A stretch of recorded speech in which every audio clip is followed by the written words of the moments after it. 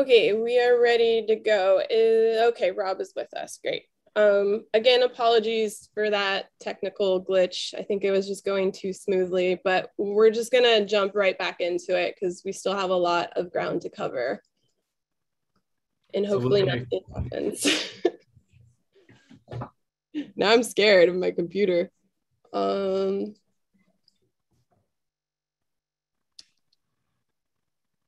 are you? So I think that free break in. Yeah. So I think I finished giving that summary for Villalobos' proposal, and we were just opening up for discussion for the working group members. And this is again, I don't know if you can highlight. Yeah, I think that's the one, proposal number 28. And I think the applicant was here. I don't know if she's back in the meeting right now, but she was earlier. Yeah, I think she's here. Yes, I am. Yeah, thanks for hanging on there. So the recommended amount is a little over 27,000. That's only 30% of your total requested amounts. I think the question is that doable? Yes, it is. I mean, ideally, it would be great to have a grad student because you build more continuity. It can be done with, other ways of having assistance and things like that. But it is totally doable.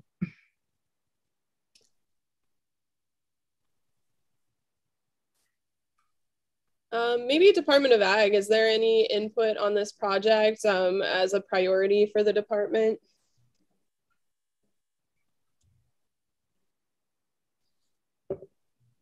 Not sure. Sorry, I haven't looked at who was able to jump back on. Maybe people just took advantage of the break. And I just wanted to point out that this proposal came out of the discussion from the Africanized Honeybee Action Plan meeting. And that was kind of like the start of the concept of the proposal originated there. And yeah, I just wanted to point that out. Sorry, Leila, what was that? That the original idea for this proposal originated in one of the meetings for the Africanized Honeybee Action Plan. And yeah. Okay. So is this related to previous proposals that the applicant has made? Is it part of a multi-year project, or is this something entirely different? I will let the applicant address that. Okay. Hi. Yeah, thanks for the question. Well, obviously, because it focuses on Africanized bees, there's some overlap. But over the time, I've been working here in Arizona for a while and seeing what's happened with Africanized bees. It really has made me realize that if we're going to try to maintain the Africanized bee out of Hawaii, we need to address the core of the problem, which is actually the beekeepers, because I think the chances of a accidental arrival is smaller than the one of beekeepers bringing something in. Not to say that, accidental invasions don't occur, and they're definitely worth checking, but I think addressing a bunch of misunderstandings, misinformations that abound among the community will go a long way of securing their cooperation and their participation. Something that, unfortunately, because we don't have a registry for beekeepers, we are unlikely to get unless we kind of, play in a more interactive, nice way. So like Leila mentioned in that meeting, the idea was to come up with different ways other than enforcing, restricting, more of a cooperative approach to try to get the beekeepers engaged.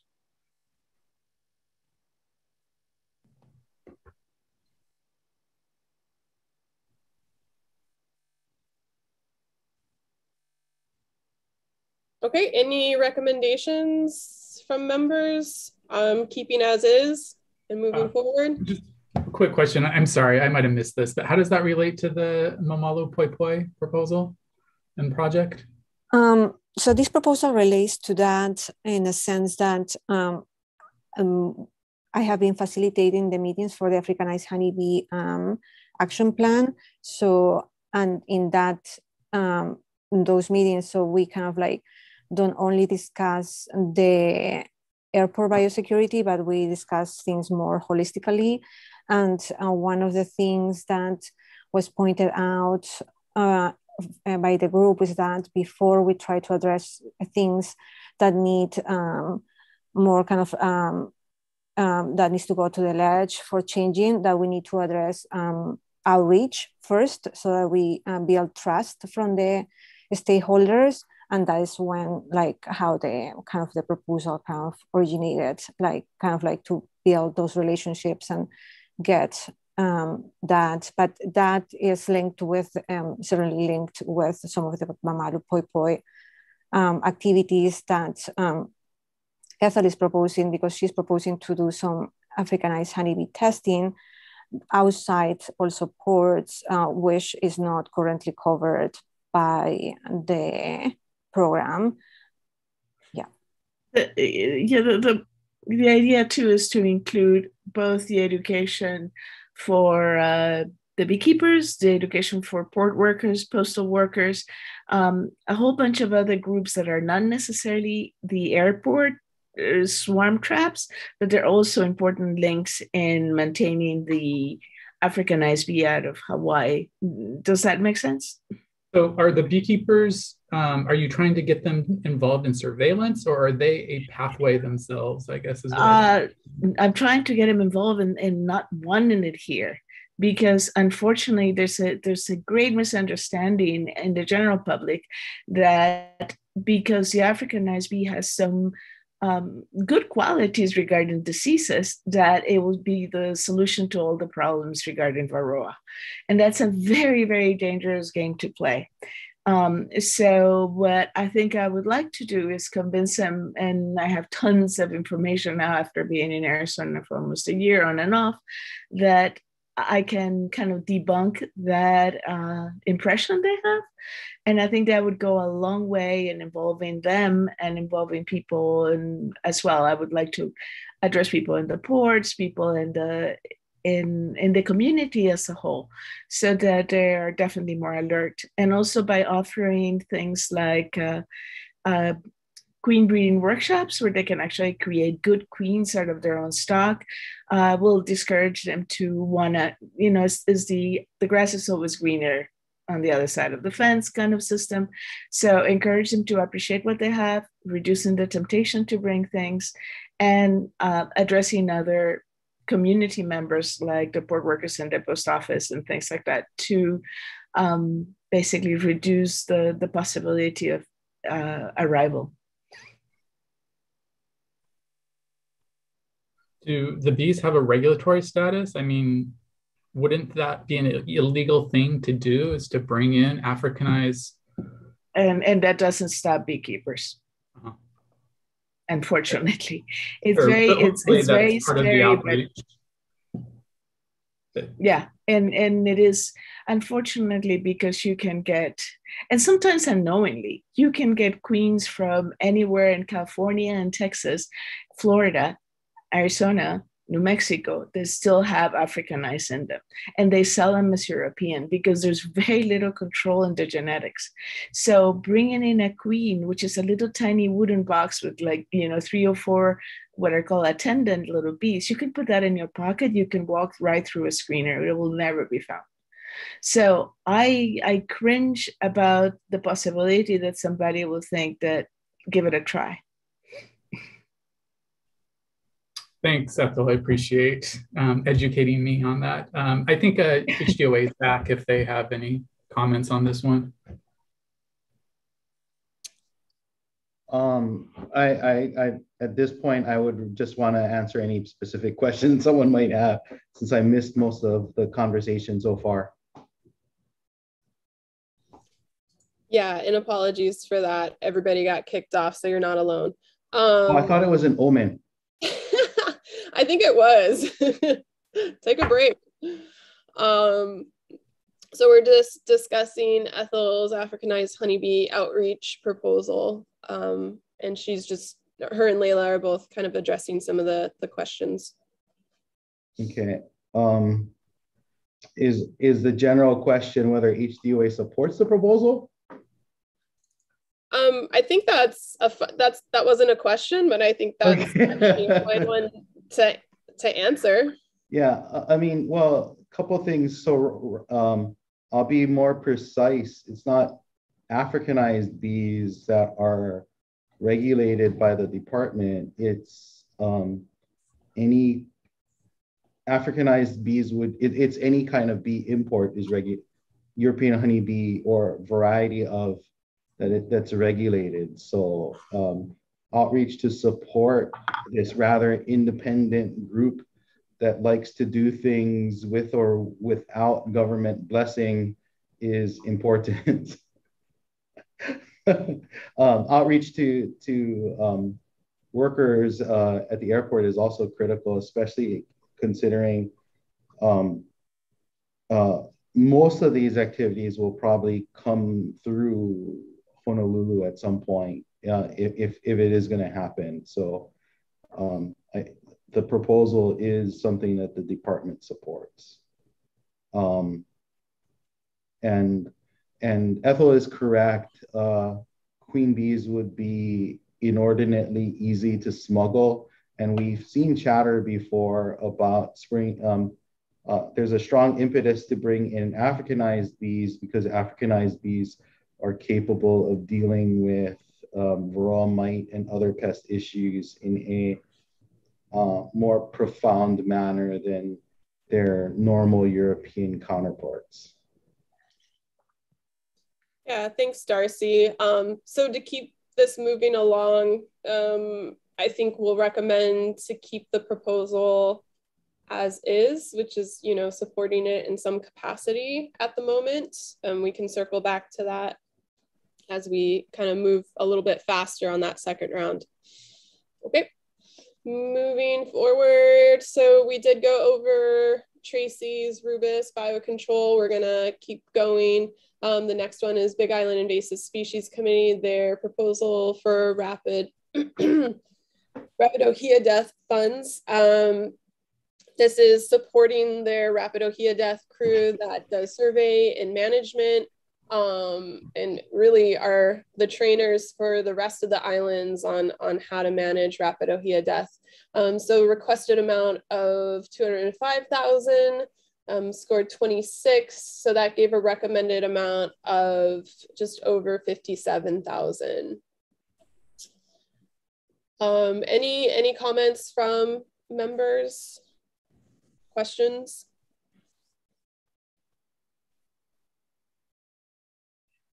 Okay, I think this just runs into the business as usual here with, a significant lower recommended amount. Yeah, go ahead, Rob. I would recommend keeping it as is. Okay. Is the Rob guy. Okay. We'll continue to move forward. The other one is Big Island Invasive Species Committee. So the new incursion that was detected over on the east side of Hawaii Island of chromalina or devilweed. So this is to kind of delimit the area and do other surveys and manage those populations they know about. It's really bad over here on Oahu. So want to keep it from getting out of control over there.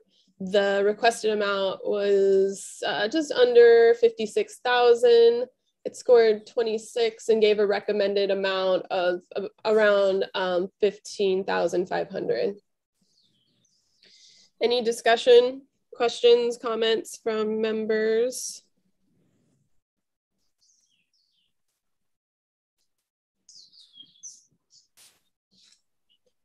And I can scroll over here real quick just so you can see what that cumulative amount is for each of the invasive species committees that I put together. So BISC total, they're requesting with all those proposals about 1.3 million. The recommended amount is around 565,000. It's pretty short of what we gave them last year. So I'm hoping, you know, circling back around, there's places to increase that. Does anybody have any questions, comments? Springer, I think those are your last two applications. So if you want to kind of address anything or comment, feel free to. Really just, you know, devilweed is one of those species that you contemplate just dropping all of your other work to deal with. It's still, we think, in a very strong probability we can eradicate it, but it's a horrible weed and very, very dispersible. The county is most likely going to fund us for $25,000. It's pretty set that we'll get that amount, and we'll need to match it. So I would really like to, if we can bump this one up to 25, that would be a very helpful amount to have. That would get us close to our $55,000 goal between the two agencies. Is HDOA the lead agency on the response? And if so, do they have any comments? I would jointly, sorry, go ahead, Darcy. I would rate this as an equally shared response. Although in terms of effort, we only have one, we lost 50% of our on-the-ground capacity.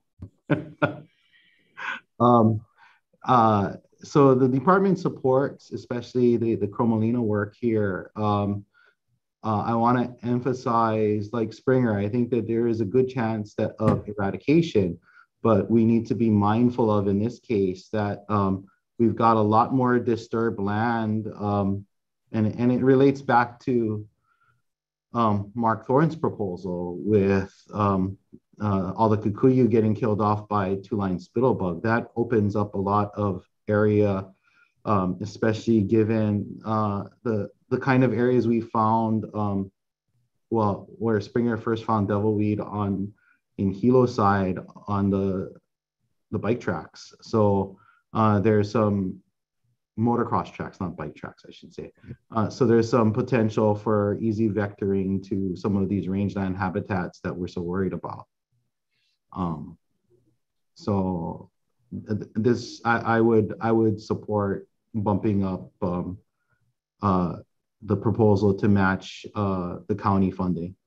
Yeah. Especially since our operating costs for Cromalina odorata control have also been cut on the department side this fiscal year. So we will have, we have enough to largely get by with what we need, but that's with the forecasted infestations that we've delimited so far. Yeah, thanks, Darcy. I know we're moving in the wrong direction, but does it make sense for time's sake to just make that change now? I won't argue that. I want to come back. I mean, we're nearing the end where we have to start doing this anyways.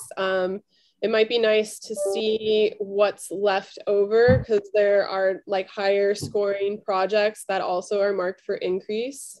But I've also marked Springer's with that note. Okay, let's just make it through them all then. Okay. Okay, all right, next one is a proposal, another algae proposal for algae interactions. Hold on just a sec again. Let me get through.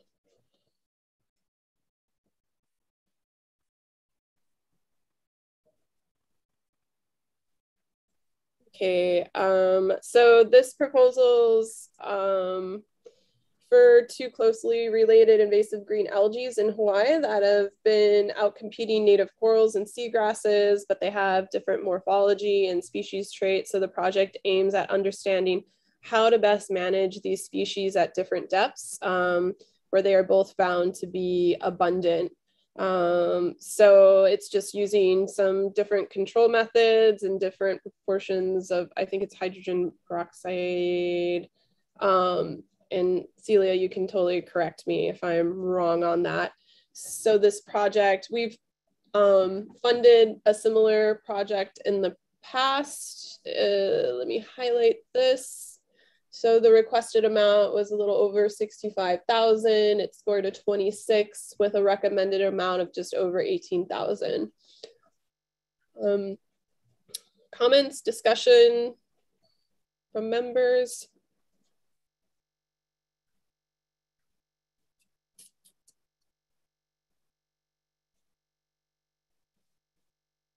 Maybe Division of Aquatic Resources folks, do you have any comments on maybe what the priority of this project?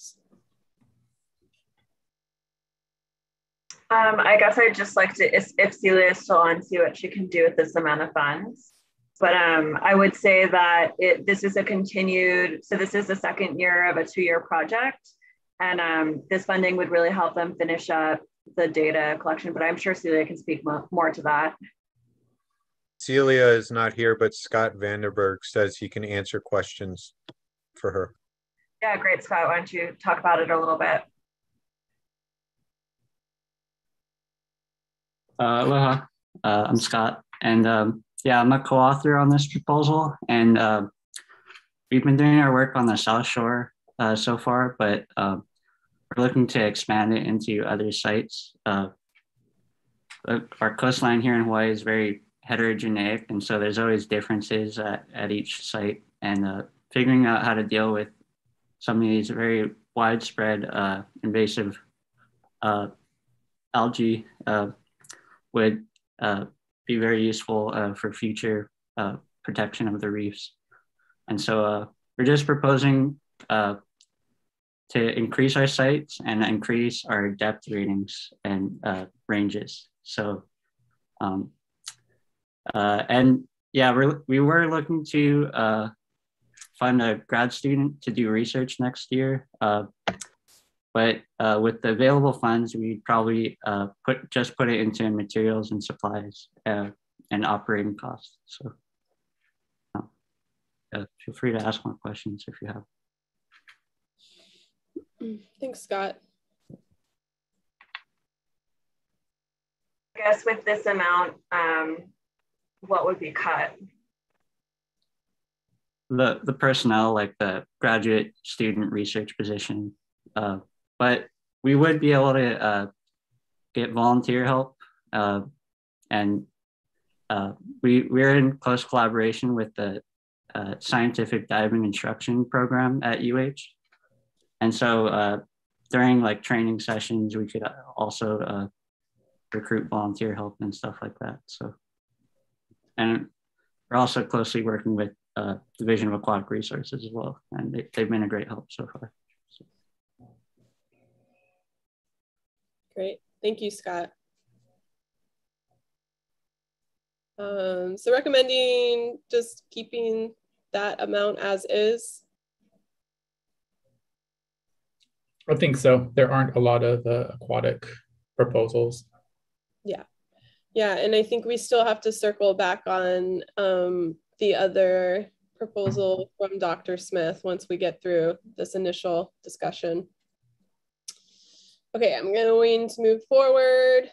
The next one is a Koki control proposal. So this one's looking, it's doing research into that 16% citric acid control for Koki frogs. It's, I guess, been some, okay, let me just read what I wrote so I don't muddle it at this stage in the game. So the proposed research is set to determine whether there are population level differences in the effectiveness of citric acid to control Koki frog.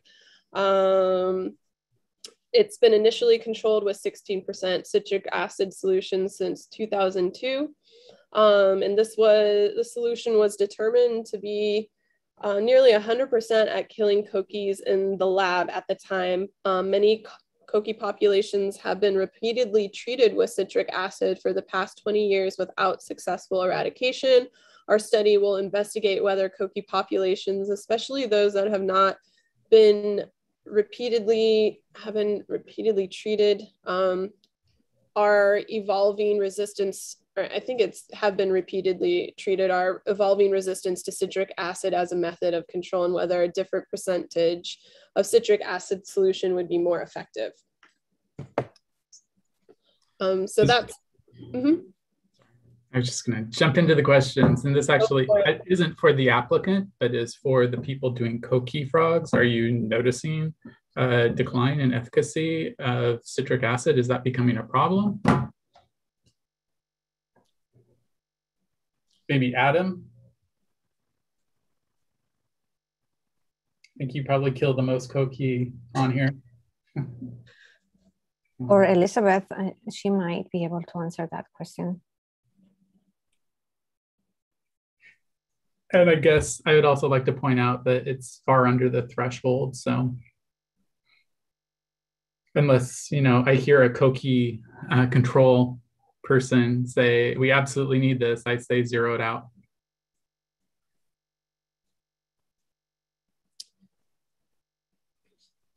I think it's a legitimate question to be asked, Rob. The real question is, in the field, are the frogs getting they were completely shut down for everything. So I don't think that's the answer. We're all excited, you know. Sorry, Darcy, it's a little difficult. Actually got a text this year, so I don't know if it's on the couch. We're all excited to get our couch, maybe in a month or so. Yeah, last year. That's how long. I think somebody needs to mute. Yeah. Thank you. Go ahead, Darcy. Tez unmuted again. Yeah, I can weigh in a little bit. Sorry, I think Adam was called off to a different call. And what I think, you know, and because I haven't been doing the field stuff, I actually think HISC is using a lower percentage of citric acid to make it go farther. I actually think it would be super helpful to look at this question because citric acid is such a huge cost of control. Hundreds of thousands of dollars a year for the work that we're doing. And well, I'm not familiar with the details of this particular proposal. I just think that looking at the efficacy of that could really be cost effective. And if they're not asking for very much, it's a small ask in terms of a proposal. So I would just think it could be helpful statewide to really look into this question. Yeah, there's also a scalability aspect to it. So they are asking for at least half of their requested amount. Right now, we're only covering 27% of it. So it would be kind of a push for us to get to that level to support that project. And from what the applicant says, make it viable. Yeah, it's not a very big ask overall. Like HISC spends half of if you have 100, that basically if you have $1 million budget for coqui control, almost half of that goes to citric. So asking for 35,000 to look into the efficacy of what we're using, I don't know if it could be looking at not only are the frogs becoming gaining pesticide resistance to it, but also could it look at lower levels? Yeah, I would agree with Thea. The issue, I think, isn't whether resistance is being developed.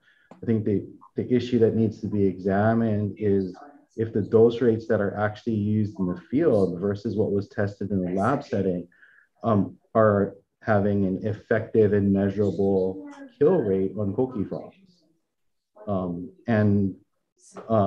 And then, once that question is answered, then there's a whole lot of tough decisions that are going to have to be made. If, again, going back on what Thea said on costs, if you're using a lower level percentage level and it's not being effective, then you're just spending a lot of money for nothing. And we need to rethink our control programs. And it's been what? A long time since any research has been done on coqui frogs, so I think it's time. Is Dr. Beard available to comment on the scalability question? Yeah, I'm here. Karen, how are you? Good. Hi, everybody. just one comment. In the proposal, we talked about looking at 0, 8%, 16, and 24%. So we were going to look at a range of percentages across a bunch of different populations to see if we can use lower percentages or if we have to use higher percentages. Yeah, so because we're not on island, I think it would be hard to do what we were proposing for 9,000. I think we could make a good go of it at the 50%. So at like 17 or 18. Just because we have to go over there and we're just, so be hard for us to cut it down to 9. Well, what I'm hearing is there's potentially a lot of value in this work. And that's not going to make a huge difference in our shortfall. So do we want to raise it to the 50%? I would like to see it raised primarily because the results of Dr. Beard's work will dictate a lot of our future control actions on Coqui frog. Okay. And to jump ahead,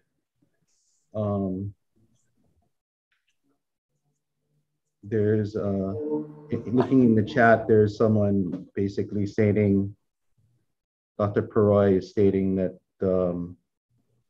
he'd be happy to, he could give up his money, request for SciCat biocontrol for other project needs. Oh, wow.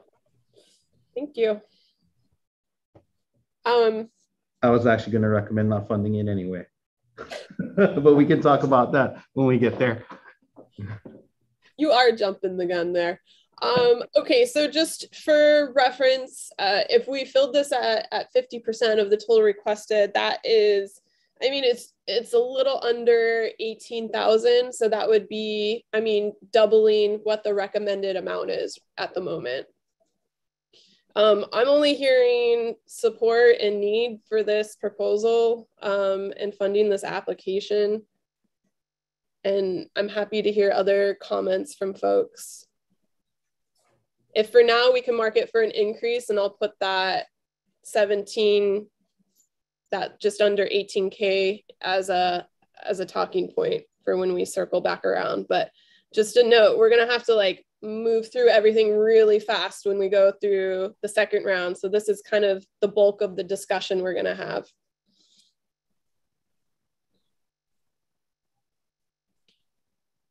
Okay, I'm gonna highlight and then we will keep moving.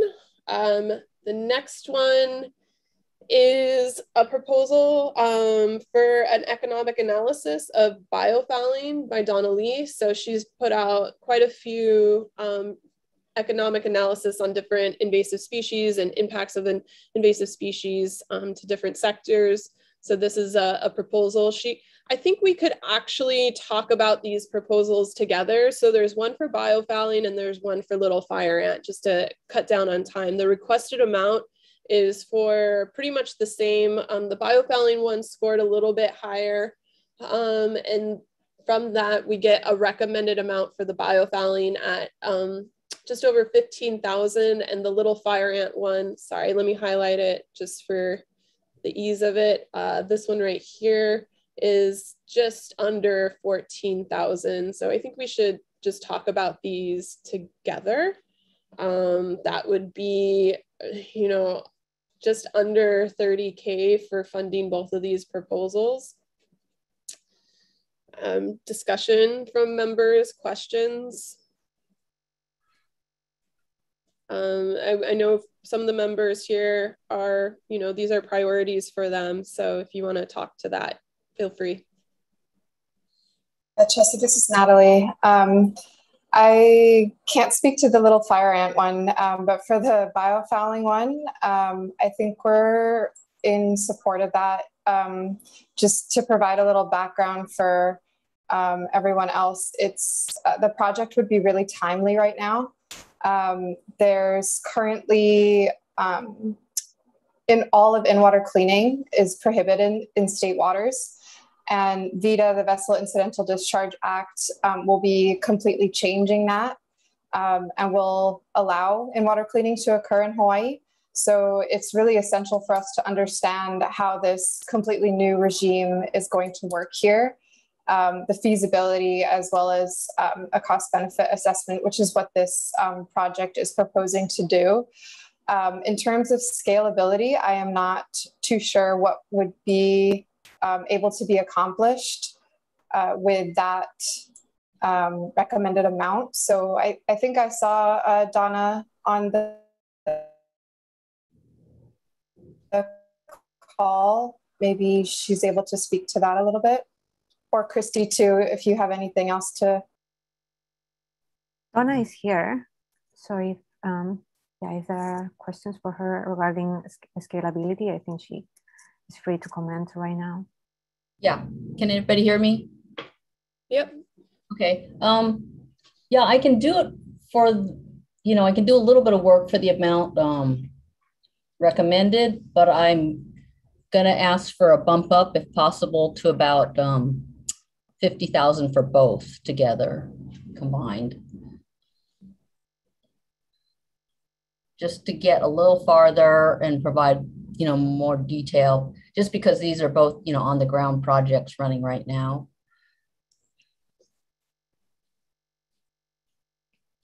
Does anybody want to speak, either a member or even an applicant that's here to, having numbers for Little Fire Ant? I know we have, we use that number, 200 million per year on Hawaii Island alone. So maybe you could just speak to what this economic analysis would provide, Donna. For the Little Fire Ant? Yeah. Well, it has to do with, the ongoing eradication effort.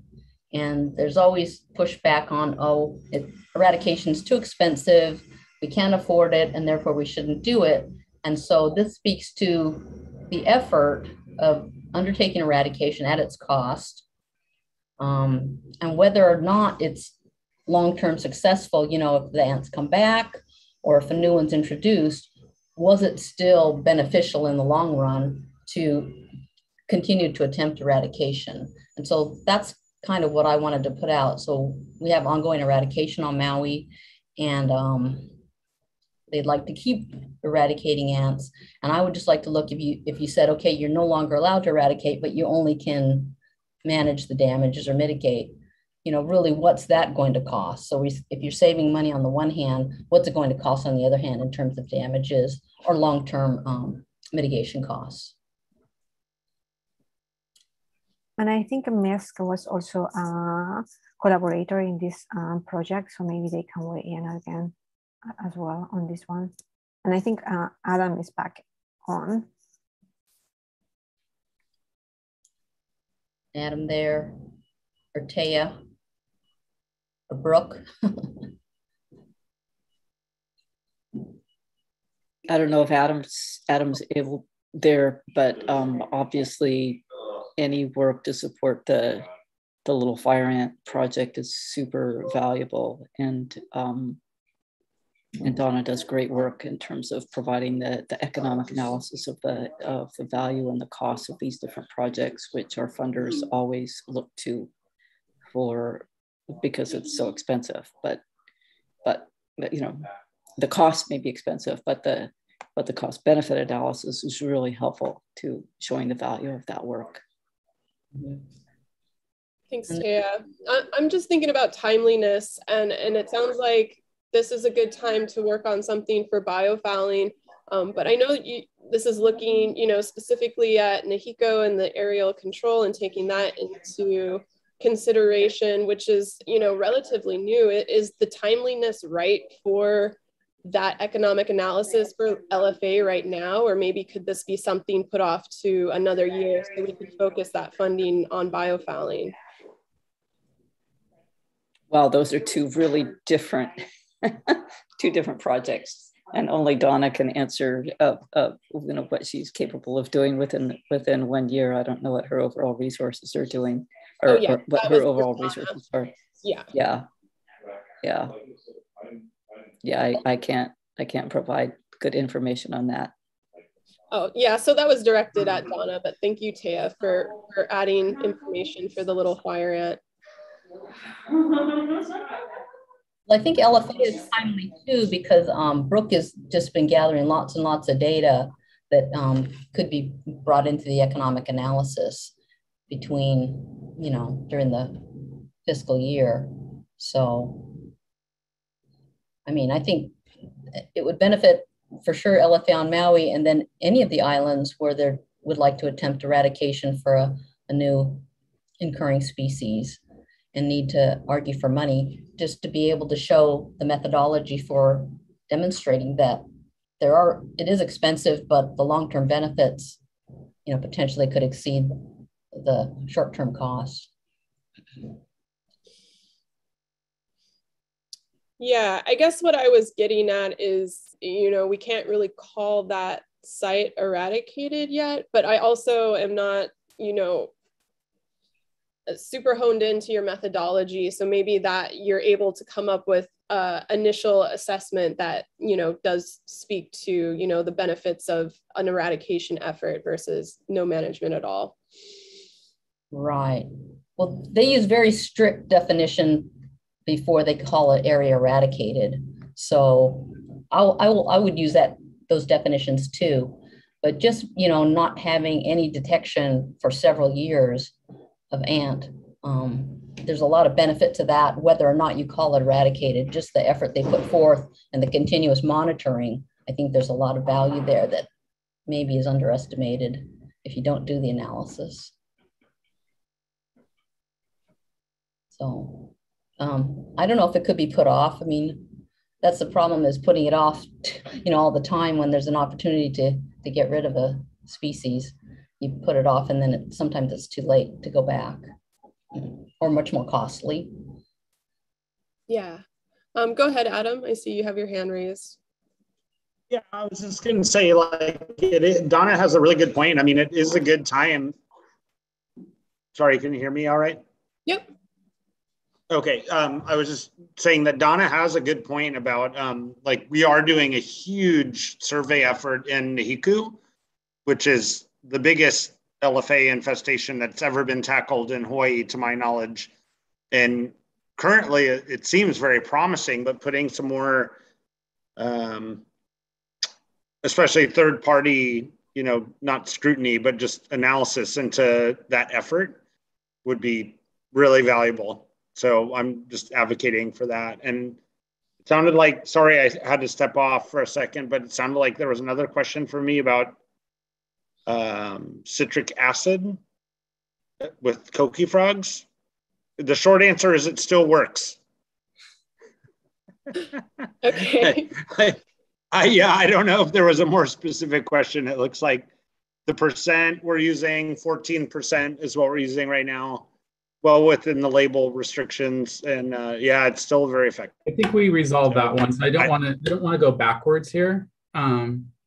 Yeah, sorry, I didn't mean to take up more time. And I don't know that we're prepared to double the request of what we currently have for the recommended funding. So I'm wondering if we just need to select one of those and come up with the amount if we want one of the economic studies done. I'm not sure I see us having the funds to do both. Yeah, and that's kind of what I was trying to assess, but it seems like there's needs on either side, so it's a difficult decision.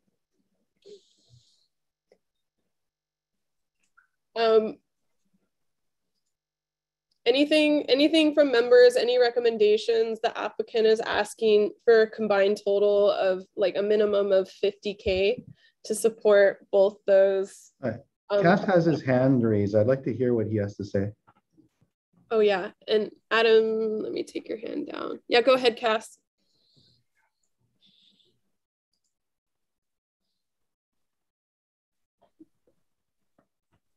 Cass?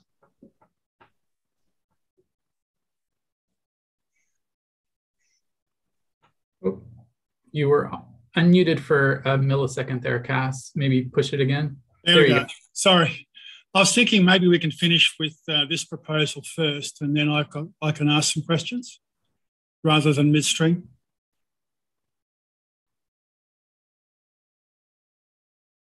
Go ahead. No, I was saying, could we finish with the proposal that you were discussing now? And after that is completed, before the next proposal, I could ask some questions then. Okay. Sure. So you didn't have input on the LFA economic study, I take it. That's what I thought. They were broader questions. Okay. All right. So what do team members feel about this? I mean, I'm not getting a strong signal from any of the other members. So I guess I would just go ahead, Darcy. I think this, there's a series of proposals that are in the lower rated category here that I find are problematic because they help inform our decisions based upon some of our larger, more expensive control actions. And I think that's in part because of the criteria that we are using to evaluate these projects. So I understand, I didn't have a chance to read the aquatic portion, but I see this issue popping up with the LFA, where I wouldn't want to see it not funded because I want saner decisions in terms of our management of little fire ant populations or any kind of eradication project that we engage in. But there has to be, there needs to be a discussion on what the costs and where those kinds of funds come from if we're going to make these decisions to keep it on the docket.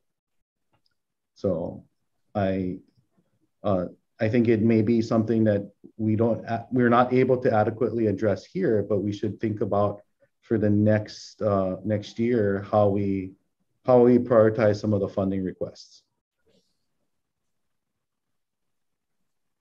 I'd like to see the math that's behind these numbers. Cass, I think Chelsea went over the scoring system at the beginning of the meeting. I was listening. I didn't get what she said. And I don't know that we have time to review it, but basically they're scored. Can I submit testimony afterwards, like after this meeting, to the working group? In fact, there is an agenda item, Cass, after we make it through the proposals for testimony, and you can offer testimony at that point. Oh, well, actually, I'd like to submit some written testimony, but later. That's fine too, I think, Chelsea. Yeah, there's an opportunity to submit testimony because the council has to approve this recommended budget.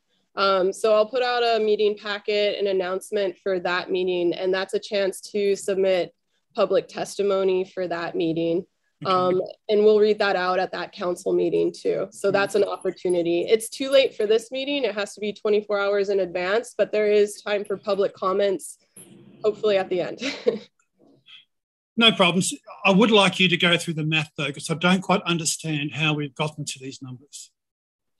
To the it doesn't have to be. It could be later. Could be now. I just need to know how does the math work. Yeah, I can pull up. Actually, it's in a slide from an older presentation. The actual formula that's used. So maybe when we take a break, I can pull that up and show folks what that looks like. Because what we go over is just kind of the general formula, how those scores are inputted into the recommended amount along with what was requested and the total available. Yeah, because the way I read it is nobody can get what they ask for, and the best you can hope for is about 60% of what you ask for. But it's like a millennial thing. If you get a really crap score, you still get a prize. And I don't know whether that's a good way to, I mean, basically what that's doing is it's stressing all the other projects by cutting them back to a point where it's doubtful that they can be successful. And no one's making the hard decisions to say, well, we can't fund anything that's scored under, I don't know, come up with a number, 25 or whatever. Yeah. This and like we seems said, like a strange way of doing it. Yeah, no scoring system is perfect. And that's part of the reason we have this really transparent conversation. So not only members can advocate to up proposal amounts, but also applicants and members of the public, if they want, can advocate for certain projects and make it known that it's a priority. Because yeah, the priority scoring is not a perfect system. And a lot of projects we each see that are relevant and priorities don't always score high up, but we can have those conversations here and happy to do that. And Cass, we're just going to have to go over that at a later time because we need to get through these all. And I understand that you would like to understand the math behind it, and we'll go over that with you for sure. But we really need to get going on this right now. I appreciate that, and there's no hurry. It's not like I need an answer now, but I would like to ask the questions and get the answers at some point. Absolutely. Yeah, I'm happy to do that. And folks that have my email, if you're interested in that, we can do like a more detailed discussion about this spreadsheet for folks. I'm happy to do that. Okay, so we need to make a decision about these economic analyses and whether we can afford, $50,000 in our budget for doing both of these. I'm hearing that this is really important information that needs to be collected and analyzed in order for some of our priority projects to continue to operate in the long term. I don't really like looking at these proposals at the end and increasing the amount when we're already short, but I would be comfortable moving forward with the existing funding level and let's do that, Rob. Okay. Thank you, Darcy. Okay, and that's for Little Fire Ant also. Yes, the recommendation. Correct. Got it. We need to get beyond those two proposals. Okay, next one we have, I'll hand it over to Layla. Yeah, this proposal. Withdrawn. Oh, withdrawn. Oh, withdrawn. Okay, well, great. 0 out. Thank you, Mike. Mike, I was ready to fight for you. Just kidding. Okay. Thanks, Mike. Okay, next one, we're moving into one of the other mosquito proposals from Cynthia King. And this was discussed as one of the higher priorities amongst the mosquito proposals. Layla, you want to give a brief summary? This proposal is the third proposal for the incompatible insect technique using Wolbachia, and the applicant notes that neither DLNR or DOH have dedicated staff to work towards the shared goal of making the incompatible insect technique using Wolbachia a viable tool for Hawaii. And this request will provide funds for 100% FTE position to assist DLNR and DOH with technical planning, compliance, communication, logistical support, and data management. And yeah, so it's 100% for supporting a position. And yeah, so far, where are we with the, the requested amount was 90,000, about 90,000. And currently the proposed amount for the applicant is at about 20,000. So it's 23% filled. And I think the applicant is still with us. Yes, and I'm happy to speak or answer questions. Sorry, this is Cynthia. I had a question for Chelsea. Are you tracking the combined mosquito total and comparing it to previous years to see how far off we were from funding this priority in previous years, just for a little context? Yeah, so that's right here in the column V4 right here. But it's a little bit hard to track that over years because I know Lainey had a proposal last year that was withdrawn because she got funding from another source. So it's not super even across. But you can see what was funded last year. And I think that was just a single proposal, maybe Taya's proposal. think that's the case because I think 2 years ago, we had close to $150,000 of HISC funds for various projects. So I guess I just want to convey that there's so many moving parts to this project that it's hard to even convey. I mean, we're essentially trying to lay the framework and build capacity for Hawaii to use IIT, and it's a brand new tool for conservation and for health, public health. And there are literally no staff on the state side that are dedicated to working on this, just several folks doing it on top of their existing workloads. And this is something that is supposed to be one of our highest priorities. So it's just really essential that we be able to hire a position that could be dedicated to the planning and operations for this, because we're just getting off the ground. And we won't get off the ground unless we are able to staff up. And aside from there being a huge workload, which Taya can speak to, I mean, she knows it, we're involved in planning with federal partners, and there are circumstances where NGOs can't be present or participate. So for example, Taya hasn't been able to participate in some of the compliance meetings that we've had, and that will continue to be the case. So I think there's a really clear need to have a separate state position to complement the current planning efforts. And there's more than enough work for it. And, we've been doing this for 5 years on a shoestring, and we knew we really need to move faster if we're going to stand a chance of getting this on the ground before our most endangered forest birds go to extinct. And I'm not the best person to speak to that, but we are literally racing time right now with climate change and these mosquitoes and the numbers that we're getting in surveys on Maui and Kauai. And as much as I don't want to see any other projects, treading water or going backwards, I do believe that this need at this time supersedes our want to make inroads towards some of the more established invasives on islands where they're widely established. Don't get me wrong, not incipient infestations, because those are also really time sensitive. So just making the plug that in 5 years, we might not be asking for funding, because if we don't do it now, we're not going to have those forest birds. Yeah. Thanks, Cynthia. You have the scalability 50%. Would 50% still be? I think 50% would make it possible. I mean, we just have to try to beg funds from other sources to fill that. We don't have those right now. But if it's, what it's at right now, I don't know how we can bridge that. Well, I'd like to get it to, at the very least, 50%, even if that means cutting proposals below it entirely. I'm not sure why this ranked out so low when it's a very clear state priority. And I think that other members of the team would agree with me there. If not, please speak up. So I would suggest moving it at least to the 50% level, if not more. And then, quickly looking at some of these below it and seeing if we can't free up the funds to get it to a level so that this project can move forward because of the urgency. Okay, I have it marked to increase it. So maybe let's I support that, Rob. Yeah. We have a raised hand too from Lincoln Wells. I don't know if we have time. Yeah, sorry, entomologist with the Hawaii Department of Health.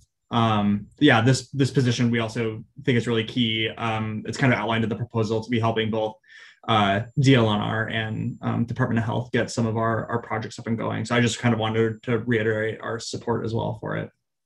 Thanks, Lincoln. Okay, well, let's get it there. If we are able to free up any more resources, maybe we can pad a little bit more. I think we've identified a few that we'd kind of like to get increased. Yep, sounds good. Okay. Okay, the next one is creating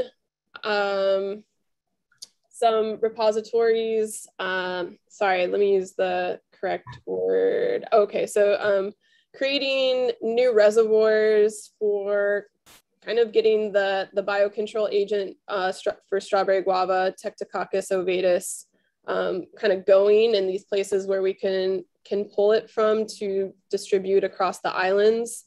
So it's creating different reservoirs across the state. The requested amount is for 100,000.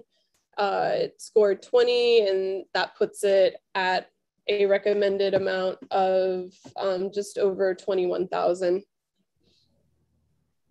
Are there any discussion? Rob, you have any thoughts on this proposal? Yeah, so well, I think this is a really important activity to support the wide-scale suppression of strawberry guava.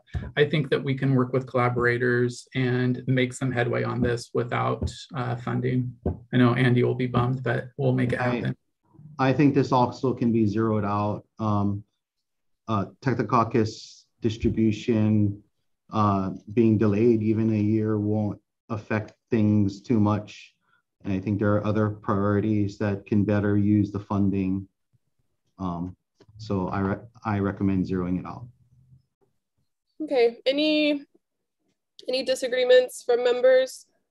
And the department can support in some capacity producing Tetracoccus infected material for distribution. Great. Yeah, Great. I think Rob and Darcy. Just to move on, I'm gonna zero that one out. And we discussed this, we'll circle back to the LFA economic analysis.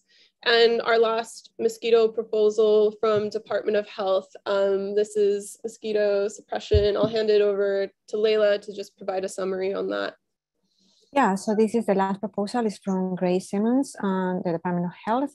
And this proposal seeks funding to contract out an environmental assessment and an accompanying cultural impact analysis to share to state and federal specifications to allow for the progression of the Wolbachia-based insect incompatible the IIT project. And this is 100% goes to this contractual work for the EA and for the CIA. And the proposal requested 160,000, and it currently the proposed funding is 32,000, so it's at 21% fill. Yeah, so just to provide a little bit of background, there's EAs and CIAs currently in motion for 2 specific locations at the highest elevations on both Maui and Kauai. This is an expanded EA statewide for the 3 public health and environmental species of most concern, so Aedes aegypti, Aedes albopictus, and Culex concafaciatus. It's definitely a high priority for us to get these EAs and the CIA going. We at the Department of Health have kind of, I guess, voluntarily kind of taken a backseat to some of the Culex projects as the situation with the native birds is really dire. But we are in some ways actually even closer to being able to implement the tool with the mosquito products themselves being registered for use within Hawaii within the coming months. So getting the EAs done, and then we're also working with Department of Agriculture on getting them the import permit. Those are kind of the last 2 bureaucratic hurdles before the mosquitoes could come back into the state and we could start doing releases. I think we are really hoping to be able to get up to 50% for this as well. I think that maybe if we went down to 45%, we could make that work. But yeah, that's kind of what we're looking at, and then supplementing the rest with the branches general funds.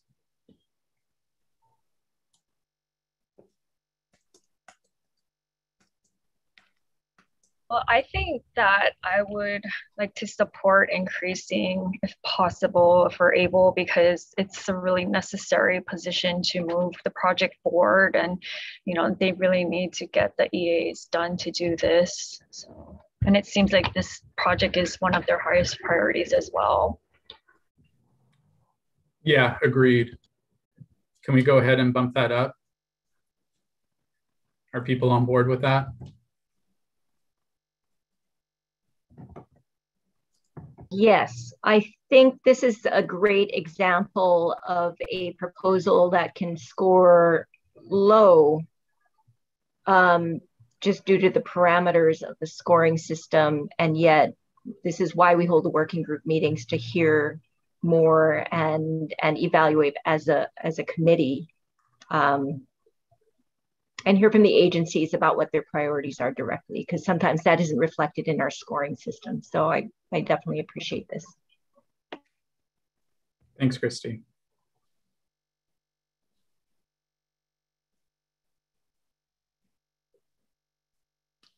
So if we, Lincoln said it could be as low as 45%, but hopefully 45% of the requested amount is 72,000. So that would be a significant increase to what we're working with right now. I wonder if we can go back and look at the first proposals that we had, and maybe we can see them all together. Well, okay. We only have a couple more. Should we make it through all of them before going to the top? Yep, let's do that. Let's get through these last three. Okay. I have it highlighted. So the next one is aerial biocontrol distribution. Again, this is another technique for distributing the strawberry guava biocontrol agent across the islands. So it's using helicopter and capsules to kind of dump the agent onto the canopies of strawberry guava forest. The requested amount is a little over 52,000. It scored 19.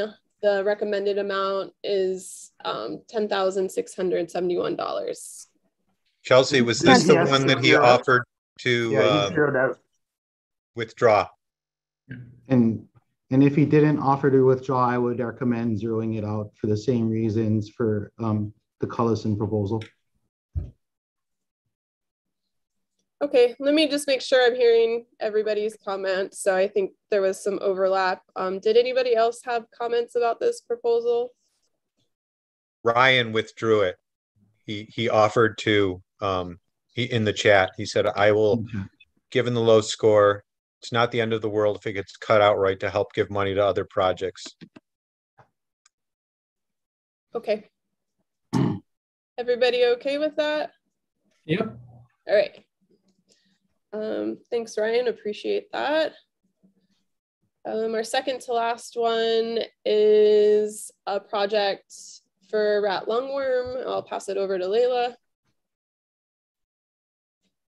Yes, this project, the applicant notes that the wild rat populations in Hawaii play a key role in the transmission of rat and lungworm disease to humans and animals. However, there is information lacking. This proposal basically seeks funds to understand the differences in rat infestation levels on our four main populated islands and see how these infections relate to rat abundance. This research could help to identify how intensively rats should be controlled to reduce the rat lungworm disease in an area. And this proposal ask for a little bit less than 90,000, and the current recommended funding is at 18,000, so it's 21% filled. And I think the applicant was here earlier. I don't know if the working group members have any comments before we ask the applicant to comment. Yeah, maybe just open it up to Department of Health, our rep over there, Grace, if she has any comments on, you know, the priority of this project for the department.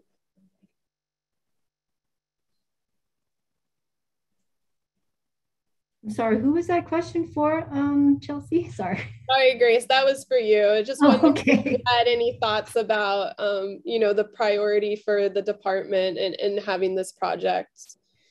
This is one of our highest priorities, and I think that, you know, Lincoln's been working exceptionally hard with Cynthia and Ted and the rest of the mosquito working group to bring this Oh, sorry. I'm sorry. It's for the rat. I'm so sorry. I was talking with Lincoln earlier. I'm so sorry. I love that you're in the same room though, so that's helpful. Okay, so this is about the rat lungworm? Yes, yes. Forgive me. No problem. Okay, so is this a priority? At this point, it really has kind of fallen off the charts for us. We haven't, because of so many other things, this has kind of fallen on the wayside. We haven't seen very many cases. So, yeah. Thanks, Grace. Any other comments or questions from the members? Can I comment on this? Sorry, I don't know who that was. But Janice, you want to go ahead? Oh no, whoever that was can go first. Yeah, this is Israel. I submitted this application. And so this is looking at, it's a first step to establish some standardized sampling protocols of the rat lungworm across the islands. We've been sampling over seasons on the Big Island, and it's helped to inform the public as well as future research. And so looking across the islands, we could understand those abundances of rat lungworm in areas, especially Maui at the moment, because that's a spike in cases, and with some of the recent documented pet mortalities as well to rat lungworm. So there's a growing spiking abundance of rat lungworm across the islands, but there has been no efforts to actually document the parasite.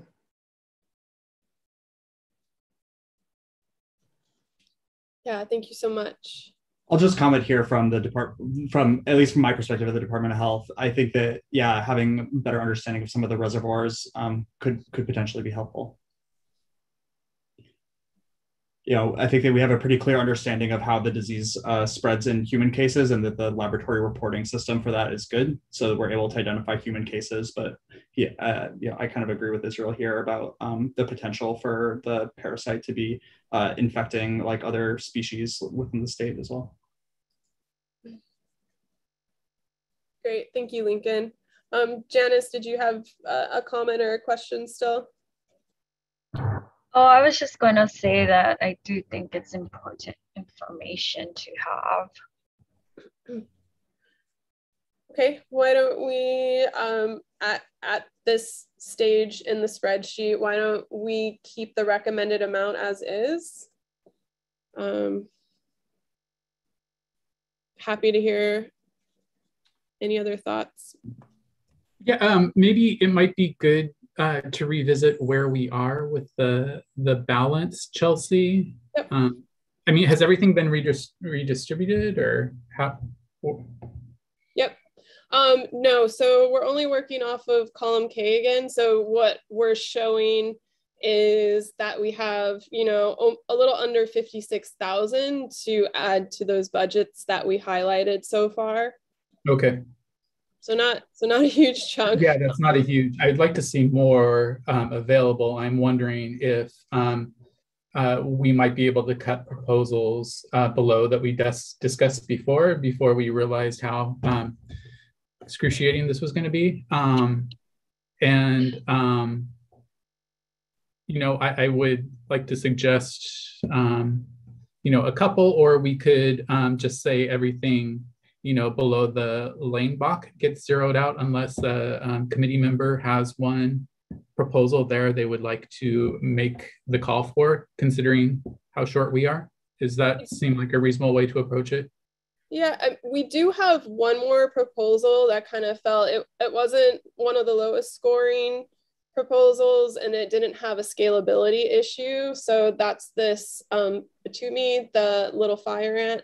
Sorry about that. Yeah, no, that's no problem. It's kind of lost in this highlighted field right now. So maybe let's just go over that, and then Rob, definitely let's take that up, and something along that lines into consideration is fine. So Leila, if you want to just give a summary of that one.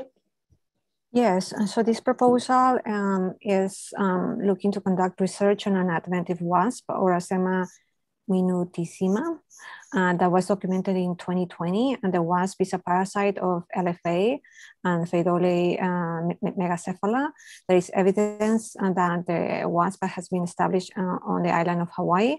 since 2019. And the main goal is to survey the spread of and density of this adventist wasp in Hawaii Island and to quantify the impact of this wasp on LFA and Pheidole populations densities. And this is to fund a postdoc and a technician, less partial FTEs, and travel costs and contractual services for travel for collaborators. And this proposal requested a little bit less than 35,000, and the current recommended amount is a little bit over 12,000. So it's 16% filled. And with that, if there is any discussion. I recommend zeroing out this proposal. Or SEMA minutiae will not lead to any significant control of little fire ant. The department and our collaborators already assessed it once it was first identified. Okay. Thanks, Darcy. I think we should just make sure, I mean, we've given all the applicants kind of equal ability to respond. So maybe if the applicant is here, sorry. Hi, yes, I'm here. Thank you. I appreciate the time to talk about my proposal a little bit. I have been in talks with people in the Fire Ant Lab and also a collaborator at UC Riverside who helped discover the parasitoid establishment on Big Island. And perhaps the Department of Ag has some data that we haven't seen, and I would be very interested in that. And we don't know. I was under the impression that we don't know if this wasp, if reared in large numbers, could impact LFA populations. Importantly, though, we also don't know how far it is spread and at what densities all around the Big Island. So with a reduction in funding, we would still at least be able to have a tech for a little bit to do some surveys on Big Island and get an idea of the spread and establishment. We also did hope to monitor other islands, and we have some other collaborators that might be willing to help us, but of course with limited funding, that would be more difficult at this time. But a reduction in funding at the proposed amount currently would at least allow us to do some baseline surveys of the wasp around Big Island. I'd be happy to discuss my conversations with our partners with you at a later date and time. My recommendation to zero out funding is more about availability of funds and other higher priorities that I see for funding at this point in time. Yeah, thank you, Ellen, and thank you, Darcy. And I think with the gaps we're seeing with the Hawaii Ant Lab, I would rather see that money put towards the Hawaii Ant Lab for this year, just knowing that there's going to be a shortfall in other funds. Yeah, I'm good with that, but I would encourage the applicant to reaching out to HDOA and seeing if there isn't capacity to work together in the future, and perhaps a future proposal even. Okay, any more discussion or opposition to zeroing out this proposal from members? Okay. Okay, we've made it through. Good job, everybody. We're behind, and I would just say if you need to take a break, just turn off your mic and camera and take a break as you need. But right now we're just gonna power through kind of this second overview where we're really making those increases or decreases or zeroing out, and we need to keep the conversation rolling. So we had the time to have applicants respond. That doesn't mean applicants can't respond in any way, but it's just we're gonna have to move through this pretty fast because we got to end at 4:30 today. And I'm still nervous, like this thing is just gonna shut down on me again. So why don't we start with, okay, for this one right here, which was talking about diagnostic needs. And we did have a note, Mike hadn't joined us yet. I think he's still here. Mike, we just had a question on the need for this one, and I'm not sure if you, I don't even know, I'm pretty sure you evaluated this proposal, and I can go back in time and just kind of read you a summary. I know this proposal. I remember it. I liked it. It's one of the sort of the few agricultural ones that are here, but I'm also partial to pathogens. And I think Janae is on as well to discuss any questions. But did you have any specific questions? Or I was a fan, but obviously I recognize it didn't score as well as some others. Yeah, it looks like Janae is here. Yeah, but I'm happy to answer any questions or comment or offer comments. But probably Janae is much better. I'm all in favor of getting more diagnostic capacity in the state, and shrimp is and aquaculture in general is an important industry here. So just maybe a quick question. If a shrimp farmer has an outbreak of a disease currently, is there a place available for them to take samples to get it diagnosed? It seems like that would be a regular part of operations surveillance for the shrimp. And I'm just wondering how it relates to biosecurity in the state specifically. I can answer that. Can you guys all hear me okay? Yeah. So, this was a little bit of a last minute proposal that I put through, and it was largely fueled by the fact that the aquaculture veterinary medical officer employed at the Department of Ag unexpectedly passed away. And so there is actually a big gap right now in the state's ability to respond. I think the Department of Ag is trying to hire a replacement, but that degree of expertise is going to be very, very difficult to replace. So as it stands right now, there are other VMOs with other livestock experience and expertise that will collect the samples and submit them to the University of Arizona. They are the OIE reference laboratory. My lab recently is now the second USDA lab approved in the state or approved in the country to do that kind of testing. But we're like right at that precipice where we can start going, but we need a little bit more support. And one part of the proposal was to do the histology, and that was something that when Dr. Brock retired from aquaculture development, maybe, I don't know, that was 10, 15 years ago, that's when the state lost the ability to do the histology of the shrimp, which is really what you need to detect emerging diseases. As you guys know, PCR is great when you know what you're looking for, but when it's like a new disease that nobody's heard of before, discovered before, it's the histology that's really the first step. Yeah, thank you for that.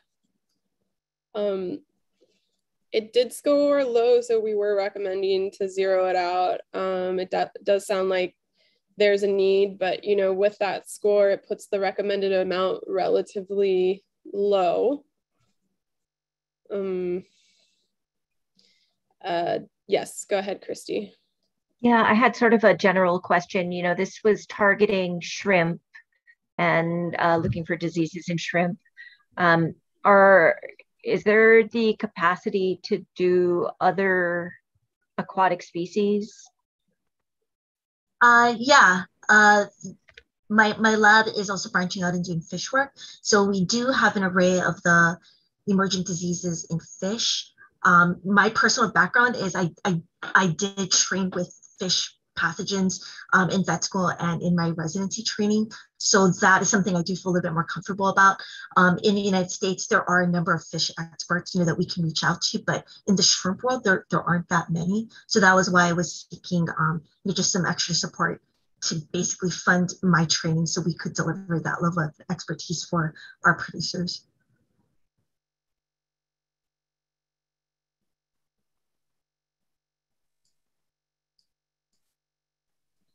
Okay, we have a need expressed by one of the members and some good information from the applicant. Do we want to just keep the recommended amount as is and move forward? We want to zero it out. We want to, any recommendations?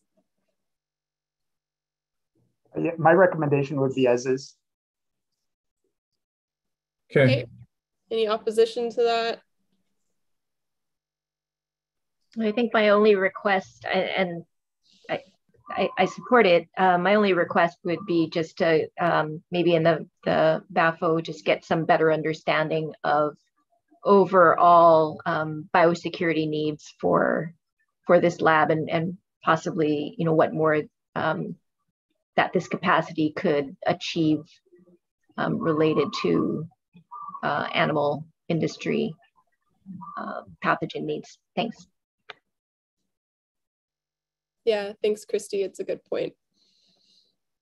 Okay, moving back up to the risk assessment.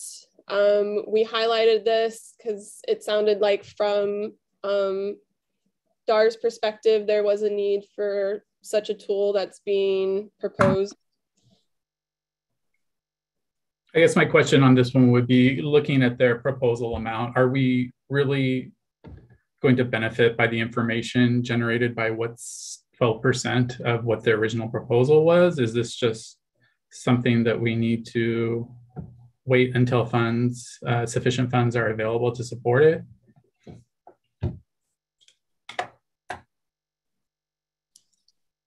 And I guess talking with the PI, she said that could fund 6 months of postdoc. So whatever they could get done during that time. So that's, I mean, I think she was asking for 2 postdocs for a year. So that's a quarter of the time that she was asking for. And that will yield helpful information to the aquatics program.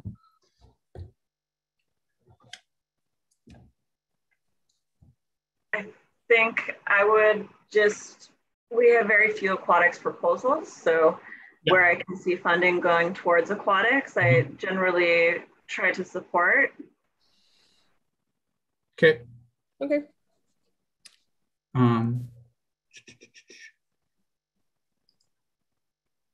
I guess this one isn't very much, Chelsea, but I think that the application is so limited. I understand Department of Transportation's point about this steam treatment, but I'm not sure it rises to the level of priority we need since we're so short on funds. And I think I would like to see that one zeroed out.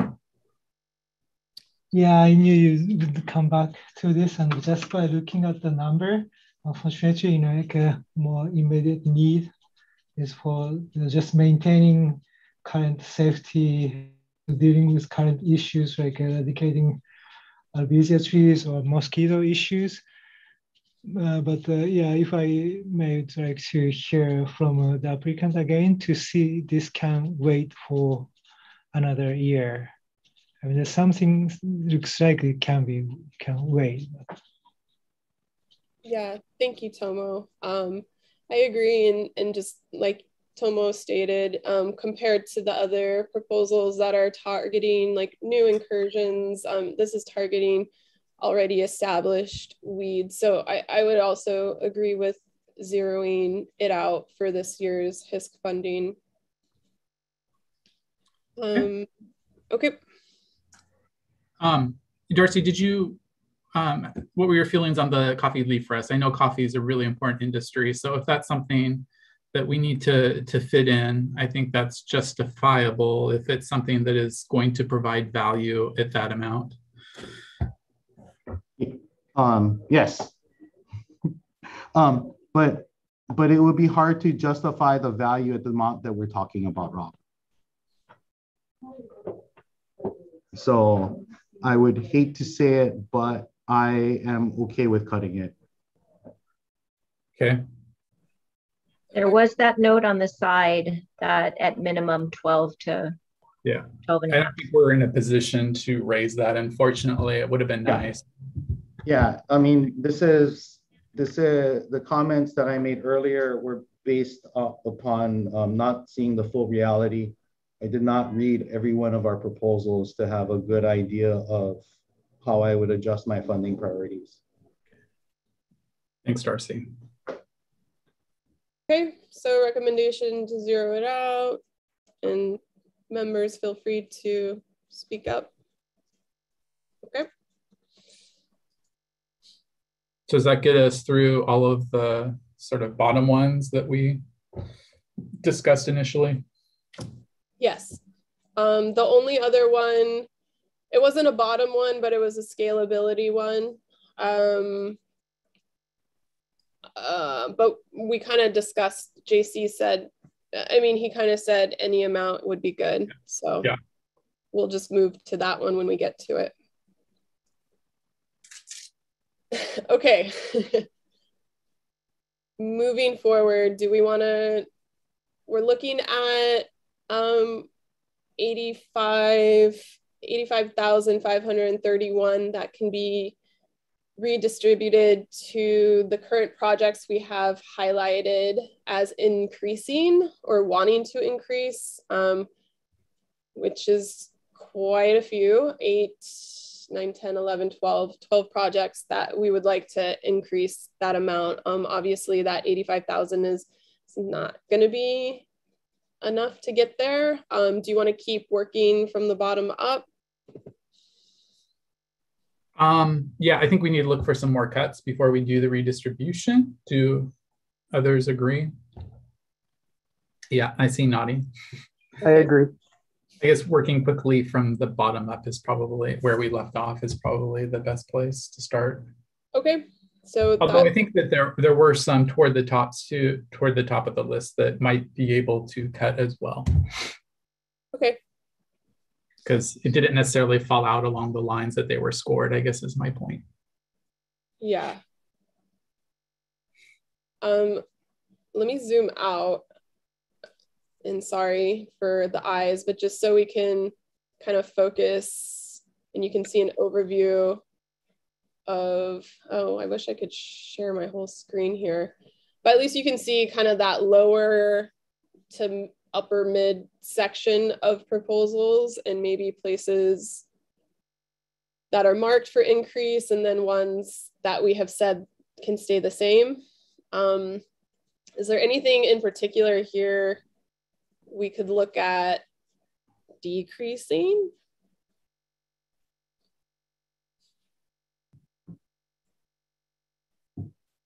I'd like to suggest, and I'm with you, Kim. I try to support all of the aquatic ones because it's so hard to get funding for them. But I'd suggest that we don't, we've got stronger numbers for the economic work on little fire ant than we do for the biofouling economic work. So I guess I'd rather see some put towards that and then zeroing out the biocontrol economic. I'm happy to change my mind if one of the committee members wants to push back. Just to clarify, when you say you see stronger numbers, do you just mean like folks on the call that are advocating, or? No, the numbers that are getting fed into an economic model and just knowing some of the numbers that we might have for biofouling. Okay, thanks. That's helpful.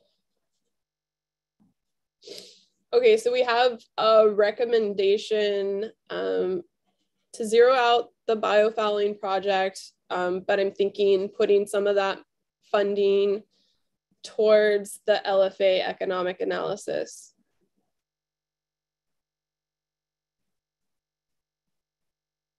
I think it would be nice to hear from Donna and see what she can do maybe with the recommended amount and what she will need to have a good assessment for the economic analysis for LFA only.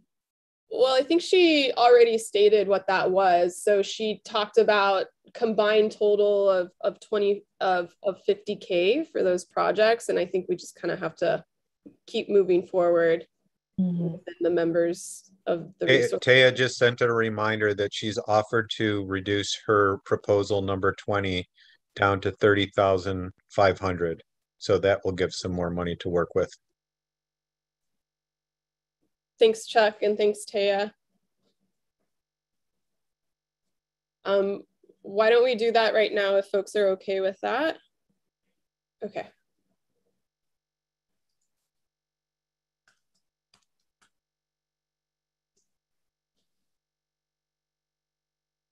Okay, back to the biofouling one. So what would the recommendation be? Would we want to bump up would we want to transfer this 15,000 to the LFA proposal? Honestly, I don't know if that's even going to be a viable project because it still doesn't get to her minimum. So.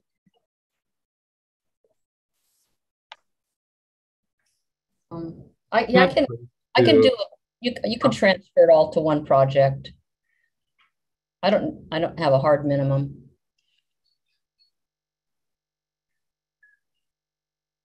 Okay. Let me just see what that is.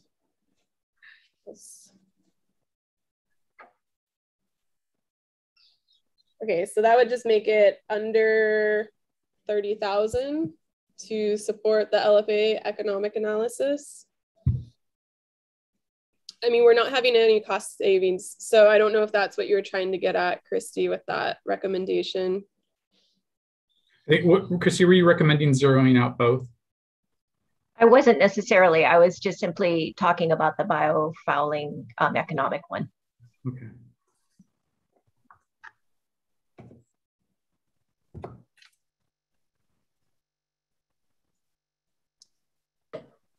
Okay, let's keep the conversation moving. We have another offer from Tracy Johnson to reduce the Rubus biocontrol proposal to $25K. That would be number 29.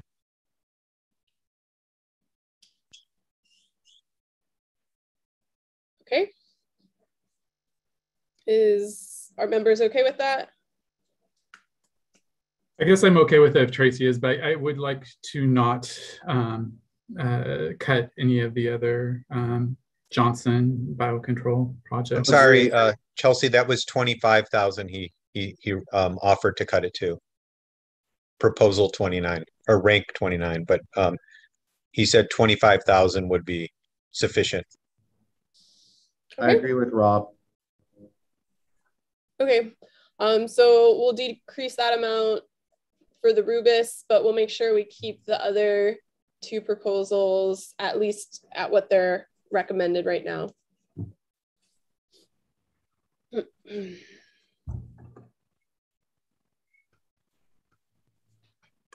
Okay, thanks folks for chiming in with voluntary reductions.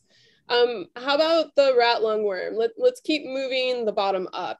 This is a lower scoring proposal. There was some comments from members in the Department of Health that this is, you know, a good project. So maybe we want to support it in some way. I wasn't sure that was what I heard from Department of Health, but I don't really want to put them on the spot for something as serious as rat lungworm disease and where it falls out in their priorities when obviously they have a lot. Yeah, I guess I should clarify. It sounded like from Lincoln that it would be helpful information to have. Yeah, I think that's something that's really well understood in the state is how when humans are infected, the laboratory reporting process back to the Department of Health for human cases. But there's lots of these diseases that kind of have zoonotic cycles as well. So a good example of that is murine typhus that serves as a reservoir in like mongoose and rodents throughout the state.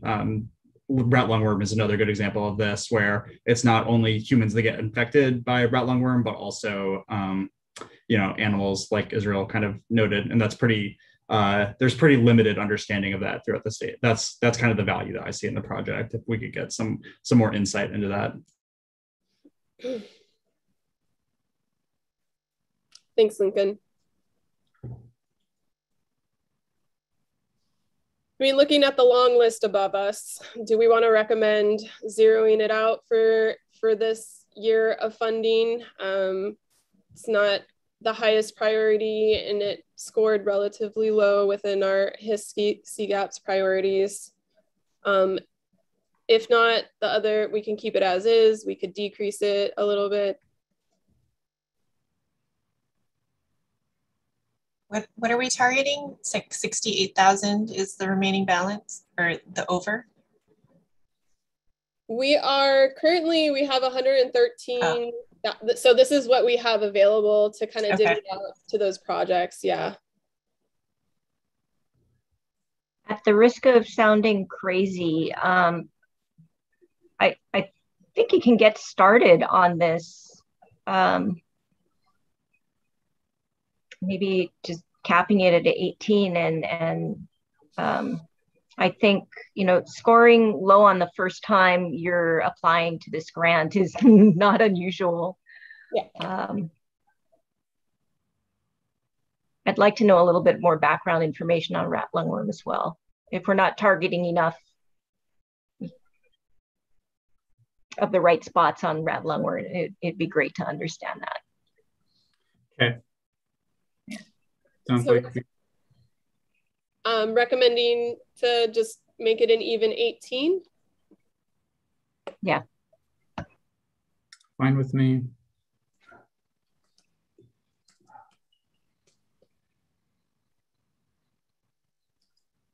Okay, and back to mosquitoes. So if we want to talk about these collectively, we can.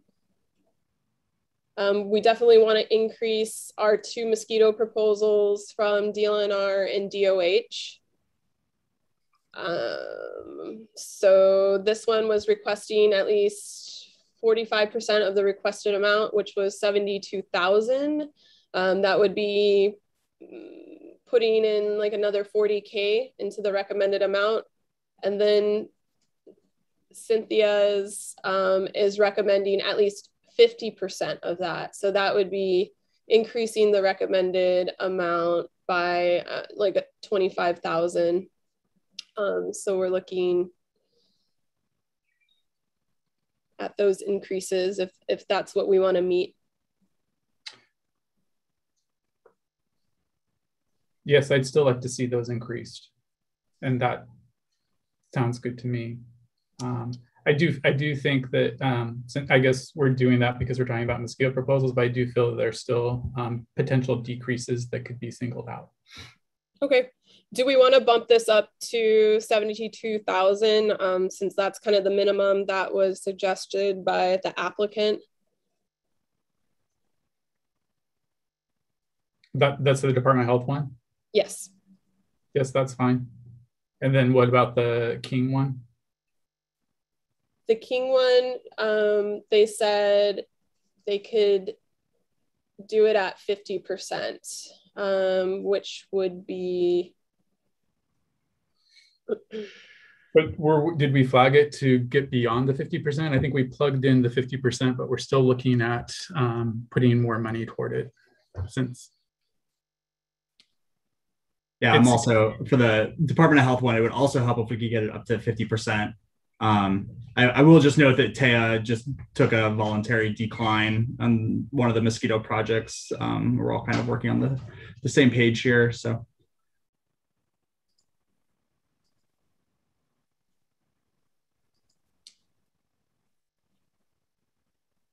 Okay, so working with 50% of the Department of Health one, that would be 80,000.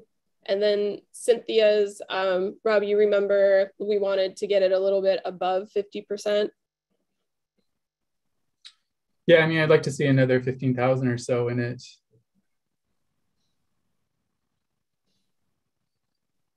At least. Okay. I don't know. Well, we're at I'm in agreement. Oh, go ahead, Mike. Do you have something? Yeah, I would. Why don't we put them at 50% for now and see how it plays out, okay, and then go from there. But I'm definitely in favor of that. I like both of those proposals.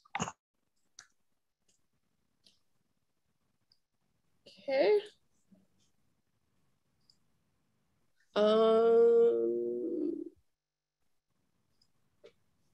Let me just get that one.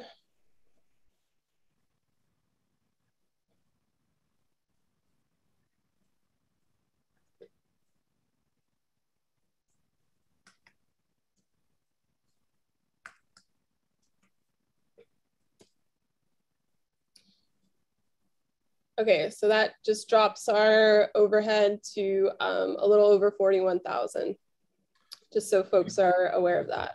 Can we look at the topper echelon for potential cuts? I think up here. Yeah, okay. For the first half. I see a couple that. I think that what do we have at the Albizia in Ko'olau one? I feel like that's still pretty high. Is it currently funded at 98,000? Yeah, so I think JC put, you know, he's fined around down on that one. So we just kind of rounded that out, but we also marked it as a place to possibly pull from. So any recommendations on if we want to decrease that? Maybe what that number would be? Yeah, I think I would like to see it decreased a bit. I'm not really sure what number I would like it decreased to. I think that, you know, JC has demonstrated that they can be effective, but at the same time, the scope of the problem is so immense that I feel like some of these other projects really have higher urgency. Yeah, I agree with you, Rob. I think for a couple of the maybe Albizia ones, it's not as much of a large scale at this point, and maybe the funding needs to go to the more immediate needs or the longer term control, like the biocontrol projects. So maybe we could take that down 30,000. Are you meaning knocking off 30,000 or taking it down to 30K? Knocking off 30,000, sorry. No, that's $30,000 reduction. This is this is the power hour, so I feel it. So looking at a recommended amount of 68,000 for that proposal. How do other members feel about that? Support.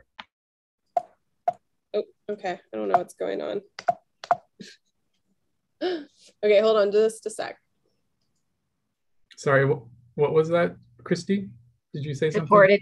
Yep, I support.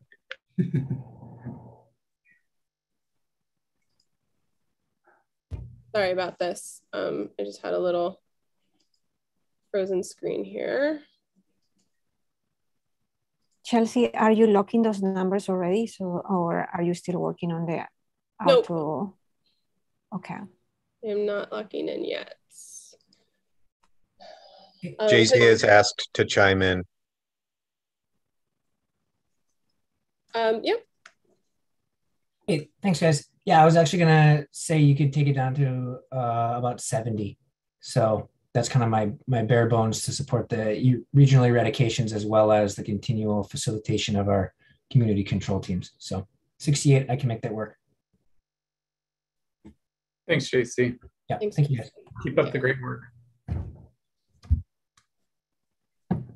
Okay. Hey, Chelsea, can you take CGAPs down to 38, please? Yes. Okay.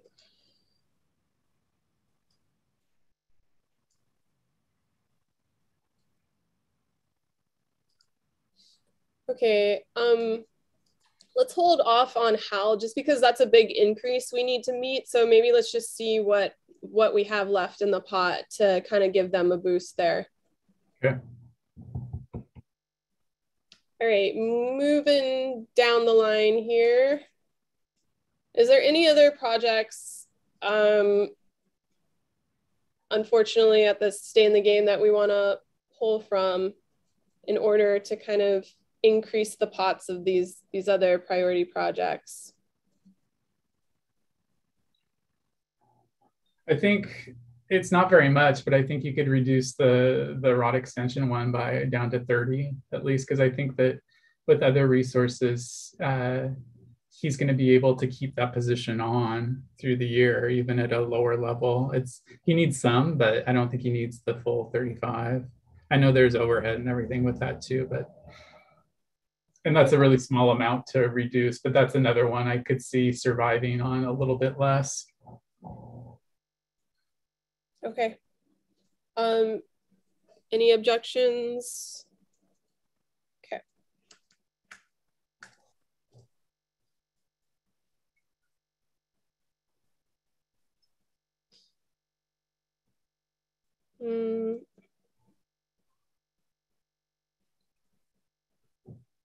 Just let me know if you want me to move the spreadsheet anywhere. Mosquitoes, that was already reduced. How about the goat control projects? Do we want to just, I mean, it scored relatively high. There is the chance of eradication. Do we want to fund this at 5K or keep it as is?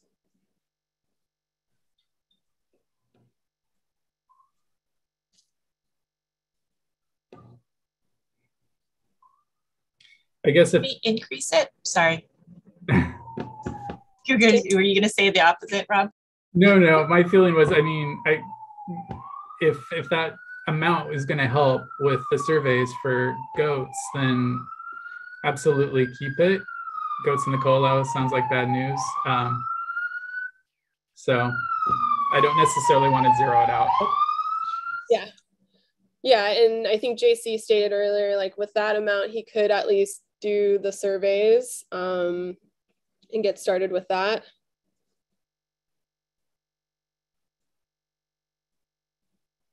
Okay, I'm gonna keep it as is.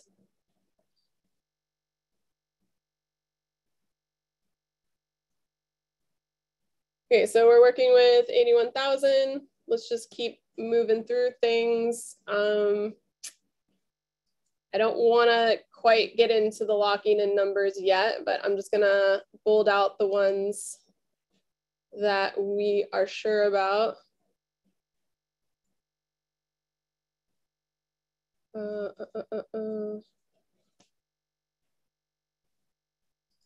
Sorry, I was muted. Are all the blue highlighted ones that we are trying to increase? Yeah. Yep.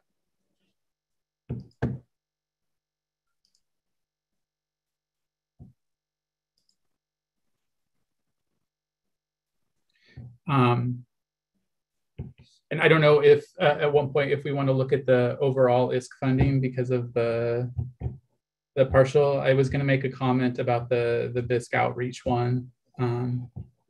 But I don't know what their overall budget situation's like and don't want to cut it if they're doing poorly already. Yeah, I would say that they're doing poorly compared to last year. So I would. What about the other ones? So the only one that's over this year is MISC and MOMISC by a little over 100K.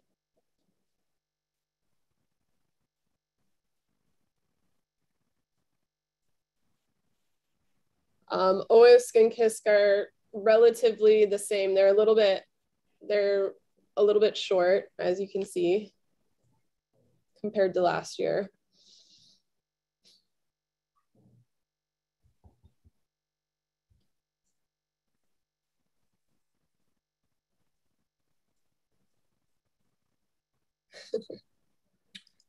I know, it's getting long.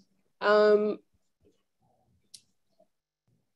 guess I would be the one to suggest taking MISC and MOMISC at least to the level that they were funded last year. Sorry. Is that an increase, Christy? No, right now they have an increase over last year.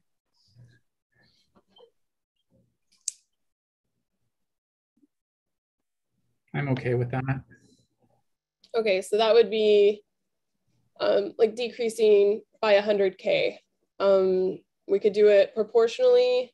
I mean, it's all going to be in one proposal at the end of the day.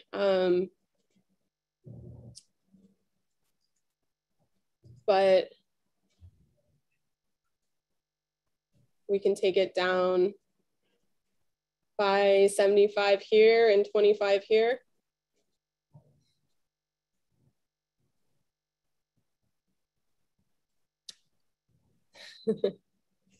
This is not my forte doing the math, so just feel free to chime in. So that would put them at their overall funding of last year? It would still be a little bit more because they're over by 106,000. But that's, I think that's not a huge difference. I think Adam has his hand raised. So yeah, go ahead, Adam. Yeah, I just had one point to raise, and I know it's probably the case for almost every other entity, but like we haven't given pay raises in like 5 years. And so when you say like keeping it the same, it's not really keeping it the same in the grand scheme of things. Like if we actually want to keep people, good people employed, we have to have a mechanism to be able to do that. And this is a huge part of that, obviously. And so I would ask, I'm happy to have a cut. I understand that. I can accept that. But maybe not all the way back down to where we were last year is all I would advocate for. So I would say, I think last year we were at like 823 something. So 25,000 on top of that would allow us to at least give a general increase to staff. Okay. Thanks, How do Adam. people feel about that?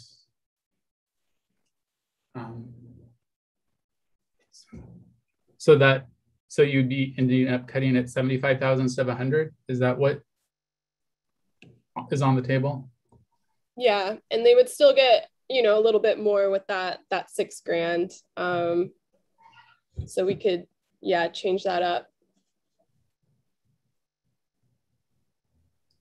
Okay, if folks are okay with that, I can take off 50 from this application and 25 from this one.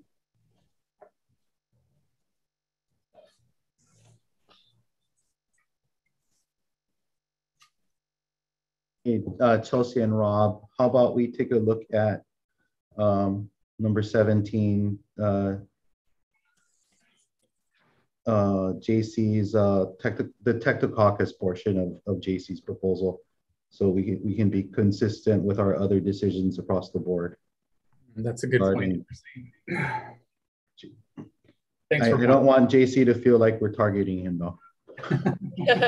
Do you want me to hold off on making that decrease to MISC right now in MoMISC?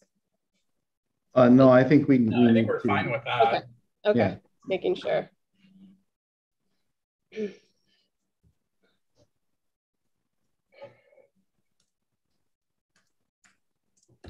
Okay. So this proposal number 17, we rounded down to 40,000 for that one. And so what's the conversation we want to have? Is that about decreasing? I'd like to hear from JC, you know, what percentage of his proposal was going to go to Tibicina and the other to distributing Technocaucus? Sure. I can pull that up right now on my thing. So our SciCat portion comes up to about $8,000 out of that. So not much. Yeah, that's not a lot. Okay.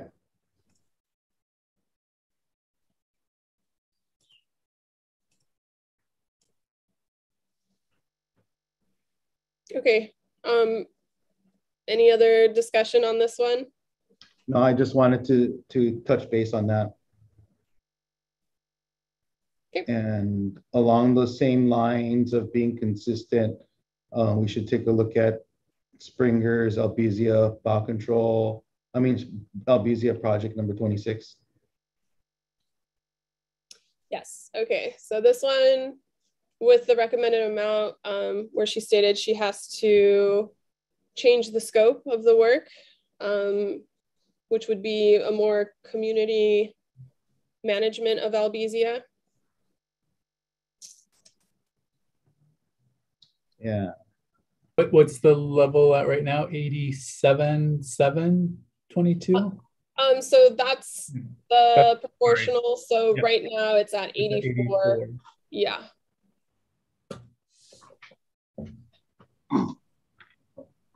Well, I know BISC's level is quite a bit lower than they've received in previous years. Of the BISC proposals, I guess this is one that doesn't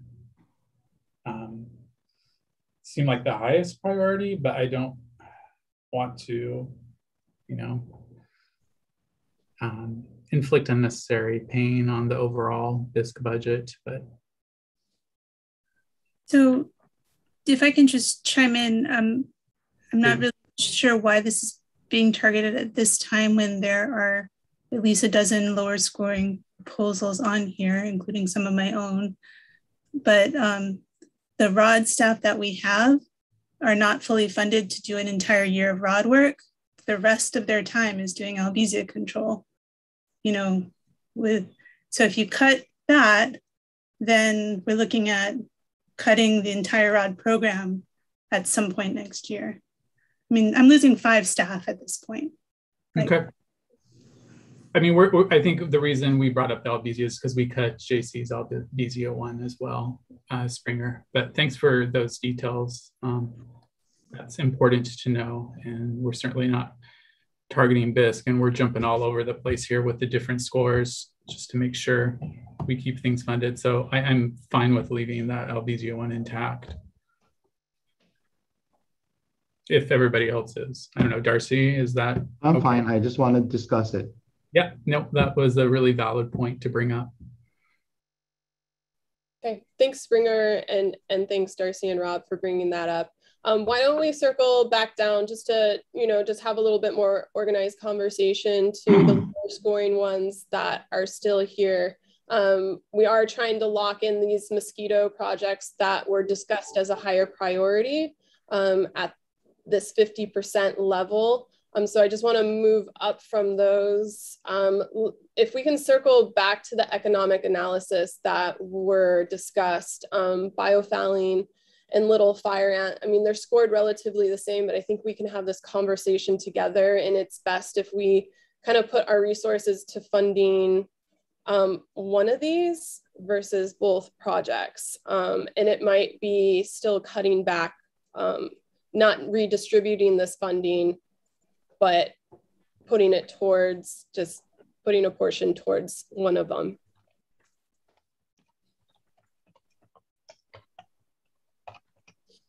Christy's comment was there's just more data right now to move forward with the little fire ant economic analysis. And that doesn't mean biofouling couldn't be a project in the future. It just might not be the year for it right now. And a little fire ant is a better fit. So are folks interested in supporting this proposal over biofouling? I would agree with Christy, I guess. Sounds reasonable. I agree that sounds reasonable. I agree with that too. Yeah, I can go along with that. Great. And so what I'm thinking is we zero out biofouling, but bump this up to 20K. Sounds good. I agree. Okay.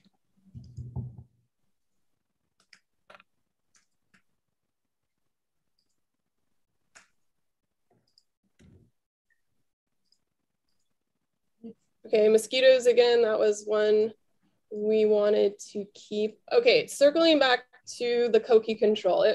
There was expressed interest in doing this project. I did hear something a little different from Adam, that 14% citric acid is working. And they're asking for at least 50% of that proposed. I think at this point in the game, we're not going to get to that 50%. We have other higher projects we want to increase. And I think that's only fair just based on scoring. I agree. So recommending zeroing this out, and maybe the applicant can talk with other organizations.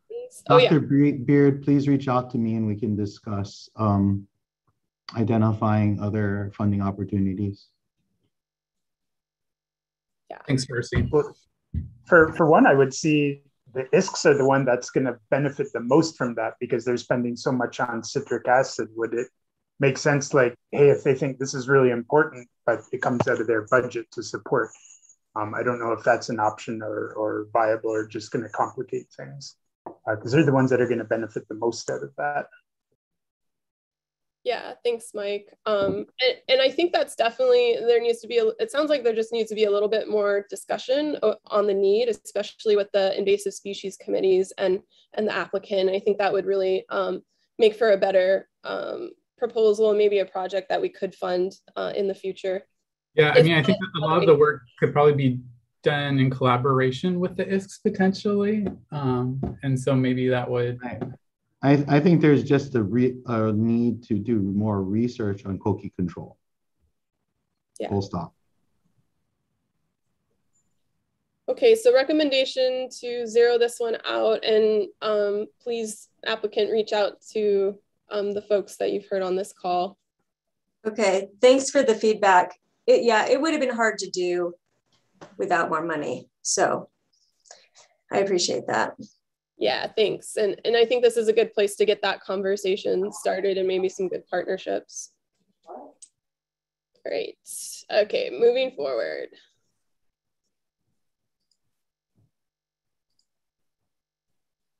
Invasive algae interactions. Again, I think this just falls into the category where we don't have a lot of aquatics proposals, and we'd like to, fund these aquatic proposals. So keeping that amount as is.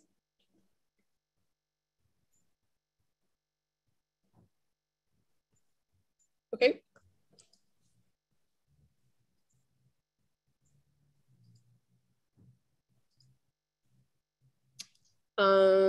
Hold on just a sec here. I'm having paranoia about saving. Okay, there we go. So moving on, we did have an ask to increase this devilweed project to 25K. I think we should do that. I mean, there is a big gap between what HISC was funded last year and what they're funded at right now. And so this would be a way to kind of bump that up, their overall budget. Yeah, it's not much, but it sounded like an important thing to fund at the recommended level. So I definitely support bumping that up to 25. Okay. I do too. Great. Thanks, everybody.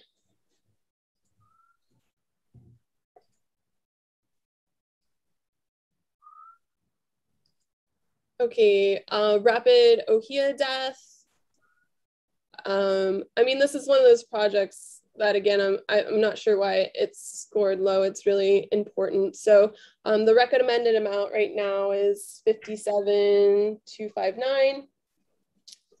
We don't have it highlighted for an increase. Do we want to just keep that as is? Again, we're working with HISC budget, which I think is already underfunded.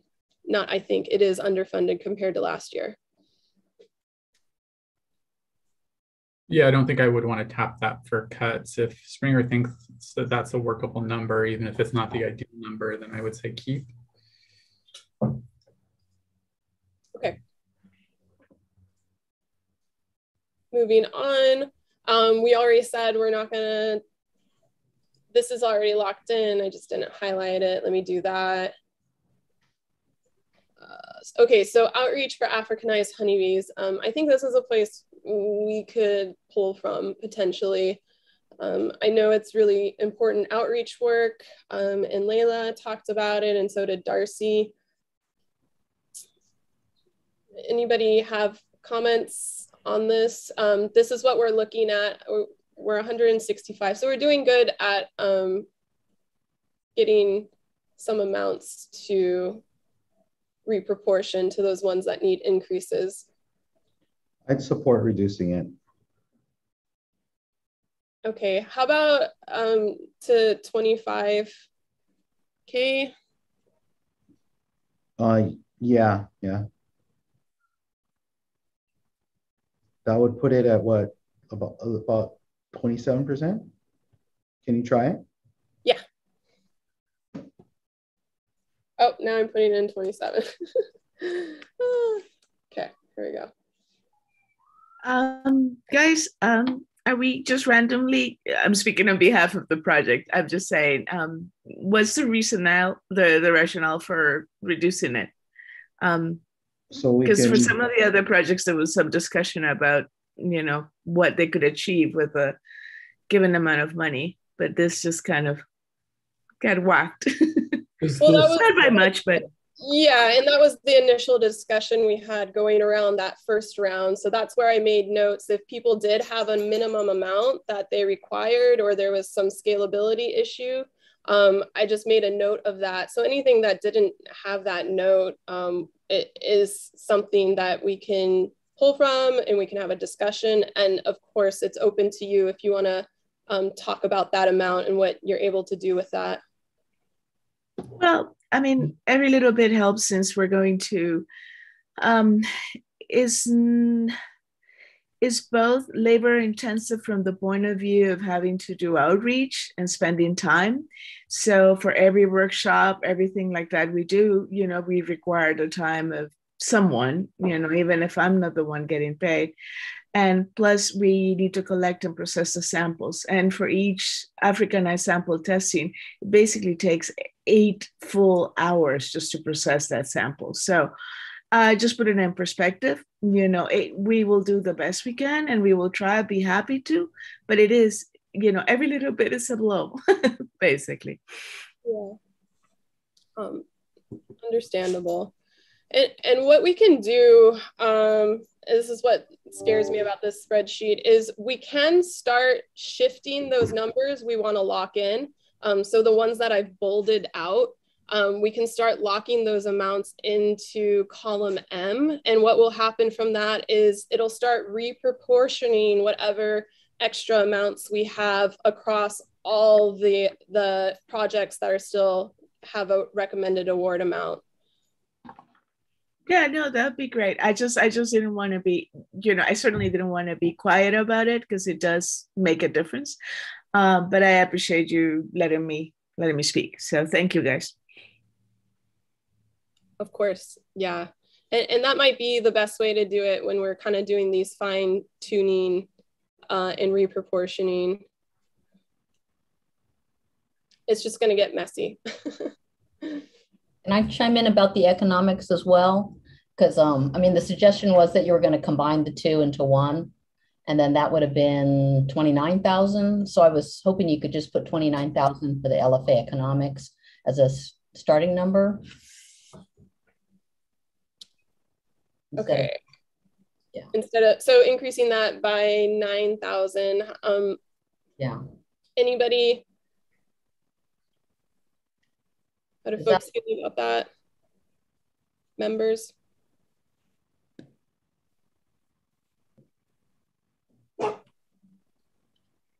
Well, if that's what's required, then, and we want to do the project, then we'll have to bump it up, it sounds like. Thanks. Chelsea, we're down to 4:30 here. Yeah. So I'm just wondering, I don't think we're going to make any significant strides in additional available funds at this point. And so I'm wondering if we need to get to the distributing whatever balance we have at this point to the priority projects, I guess, the ones in blue, although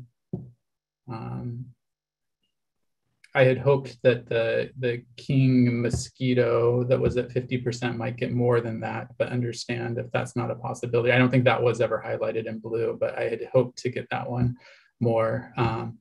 But we have a handful there that are in blue. And is that where the balance is going to go based on how we prioritize those remaining projects? I mean, from our initial discussion, yeah. So that's where this over right here, which is 158,785. So that, based on our initial discussion, will get reproportioned across these, let's see, these projects highlighted in blue. So if we want to do that, we can start working with those numbers right now. What do others think? Is that redistributing it evenly across those proposals? I mean, not evenly, but it would use the equation to distribute it, right, Chelsea? If we can make the King proposal blue, then I would definitely support seeing how that works. Yeah. I was gonna say, can we include that one in the blues? I know that makes it.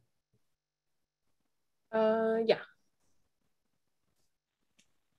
So should we do that and see what that looks like and see if maybe at that point there can be a motion to make a recommendation? Okay. Or am I leaving out a crucial step, Chelsea? don't hesitate. No.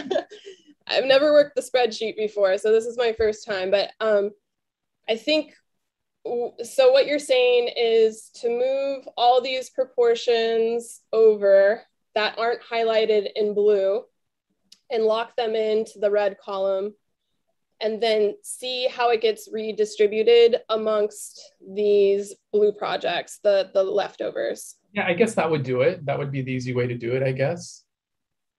Okay. I think if you know the spreadsheet better than me, but. Okay. Hold on. Or Taya also has a suggestion in the chat that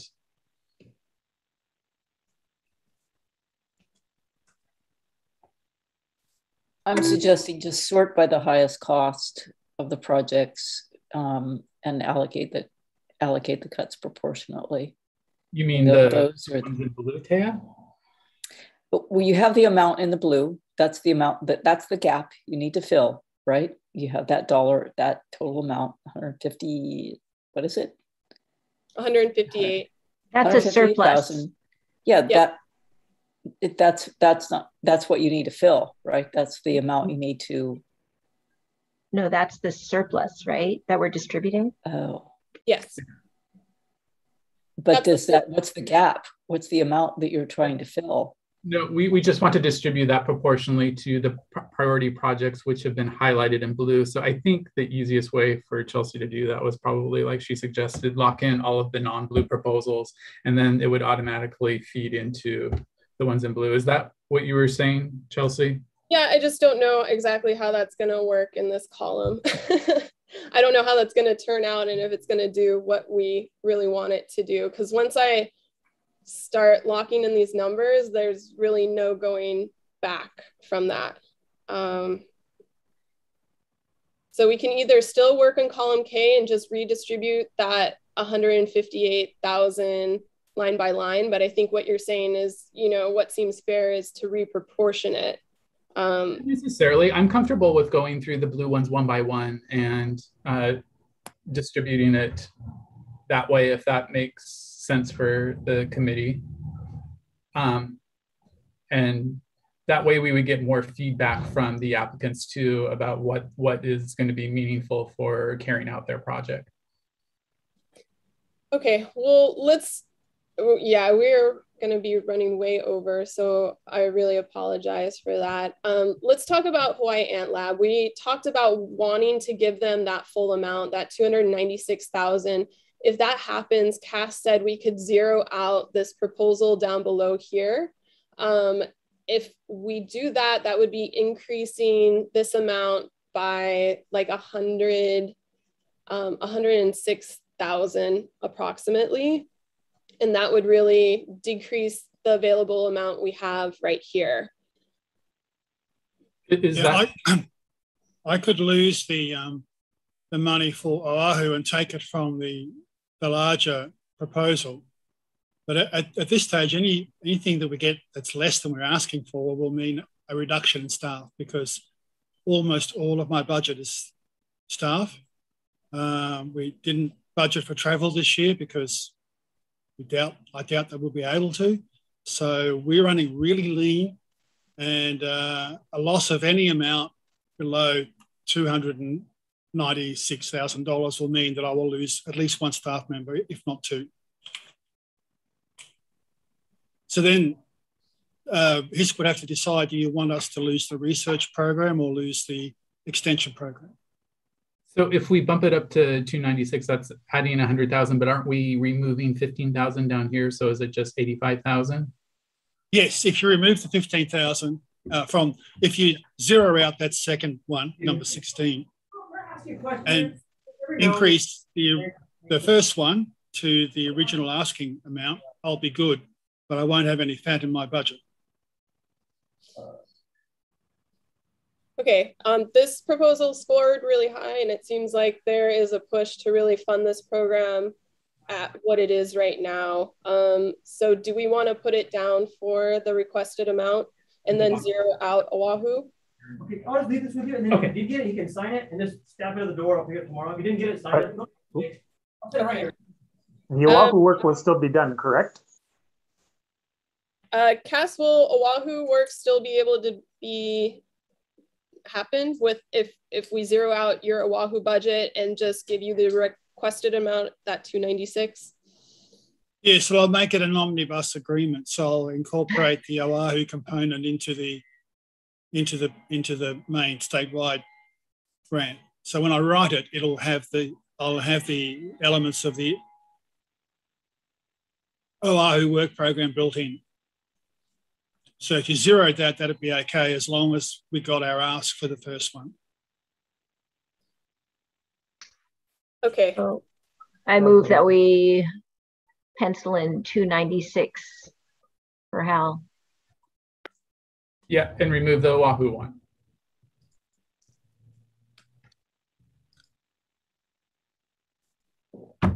Okay. Thank you.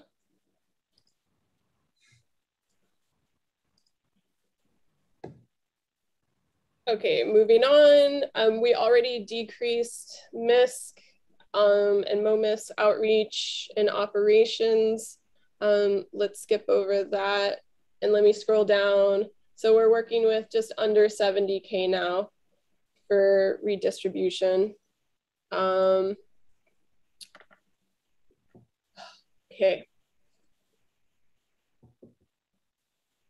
Because BISC public outreach was the next highest scoring priority, I think we should add something to that. Okay. I don't have a good suggestion for what though, sorry. Would 20,000 be a meaningful amount? Let's see, we're working with just under 70, you said, Chelsea, right? Yep. For a conversation start, 20? Okay. I would say, so looking at, I just have very few options for outreach this year other than HISC. Normally it's very well leveraged, and this year it's just not. So if we get around 30,000, that would be half a position, which gives me something to work with looking for matching grants.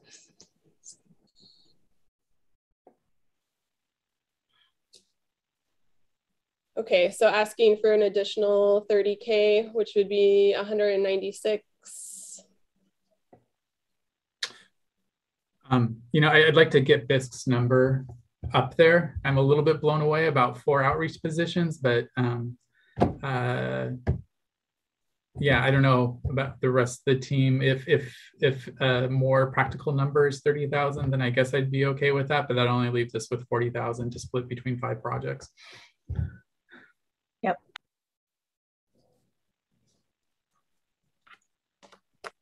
Okay, so the recommendation is to increase it by 30K.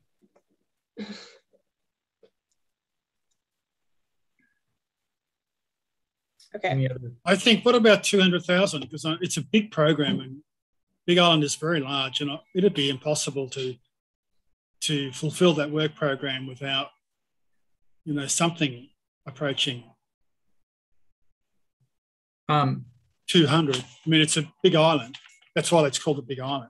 So we have a lot of area to cover. Yeah, no, I recognize that, Cass. I think it's just scarce resources here with trying to fill gaps with other priorities. I would be comfortable with the 30,000 so that they could use that for leveraging another grant to cover a full-time, if that's okay with the other committee members. Unless there's another suggestion.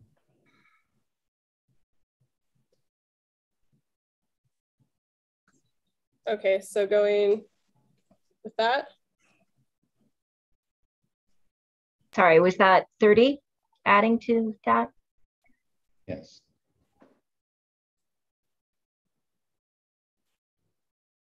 So I'm probably biased, but I would really like to see the ballast water and biofouling position get more funded, at least. It really is just Natalie, and this is her only employee managing the major vector of marine invasives. So whatever increase we could see there would be helpful, I think. Yeah, thanks, Kim. I guess that's jumping down a couple blue projects there, but we could do 80. I think I said 86 originally. We can do 80, but any lower than that, that's my one staff member. Yeah. Okay. Moving. Hey, this is Nate. If I could just jump in real fast.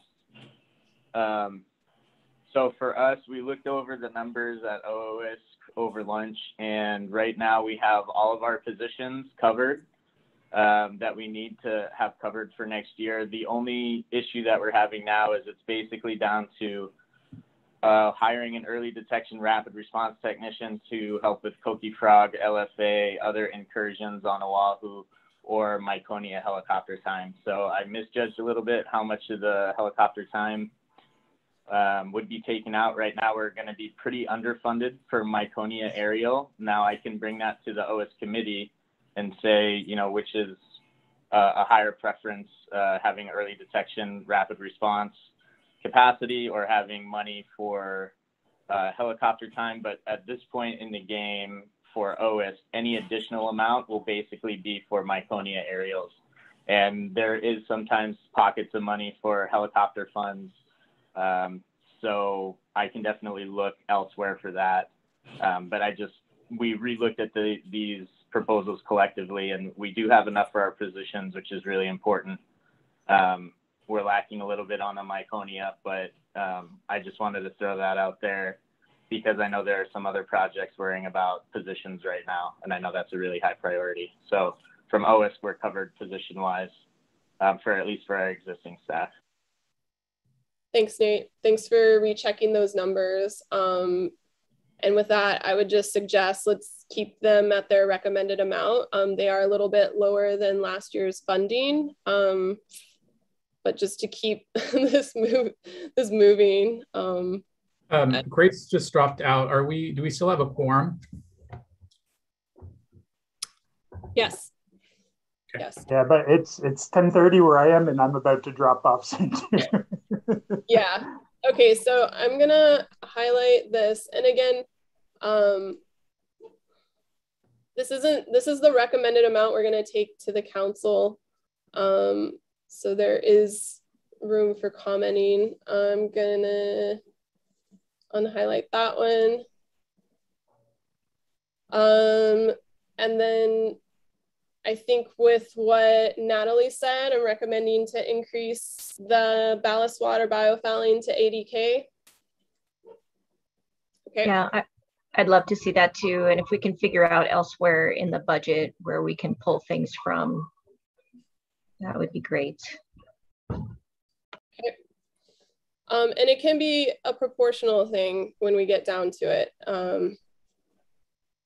Okay, so we are over 4,000 here. We wanted to do an increase to king mosquito, and then also to the HISC detection and control, which is short. It's they wanted 530K at a minimum.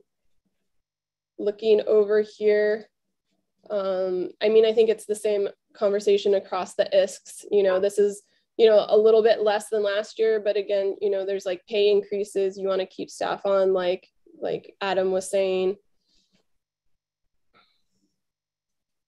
I guess my comment there, is that the amount is probably more meaningful to the mosquito project, looking at the level of funding, than it's going to be to the KISS. That's not going to get them to where they need to go, but it might help the mosquito project when you look at that level of funding for that proposal. So you're saying this a little bit over 4K bumping it to mosquitoes? I mean, that my rationale there is that that's going to mean more to their overall budget than it's going to mean to KISS. KISS is still going to have a significant shortfall even with that 4,000.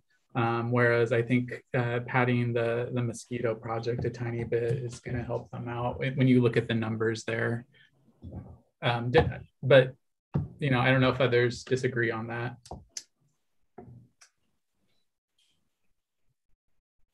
Yeah, I mean, if we're only talking about the 4,000, yeah. I agree with that. I think that will bring them to close to 50% that they needed. Hopefully a little bit over 50%. Okay, so that would be moving it to 49551.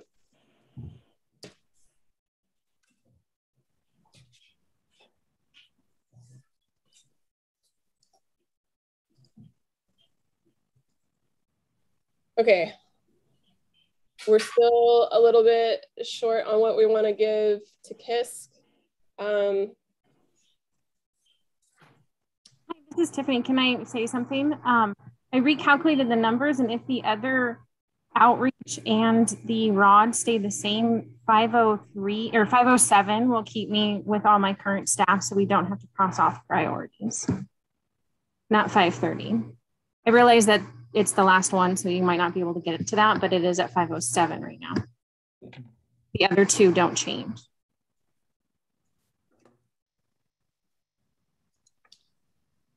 Okay.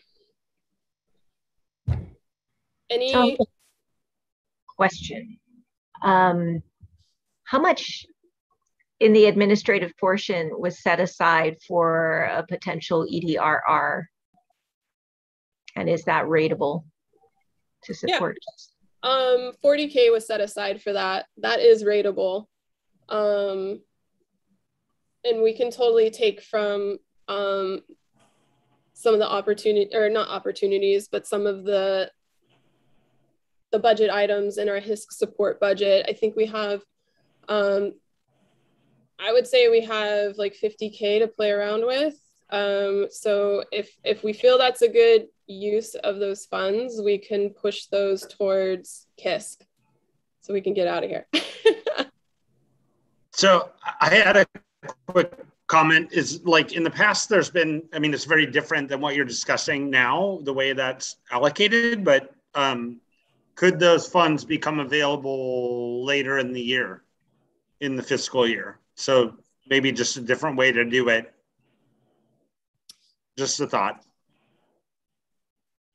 Are you meaning what Christy's asking about with the early detection rapid response funds, that 40K? Correct. Mm-hmm. That's correct. Yeah, they would be available for like new pest incursions. It was kind of like that emergency response fund that we've proposed at the legislature. So it would be open funding just to respond to anything new that comes in. And it just, I don't have a system of how we would determine what would get that funding or not, but it would be available. What kind of no, and I love the idea. I think it's a really good idea, but just asking, like, if you don't spend the funds by like the end of the fiscal year, would they become available to other projects? Yes. Yeah, so we'd have a deadline by April where if they weren't spent, we would need to divvy those out.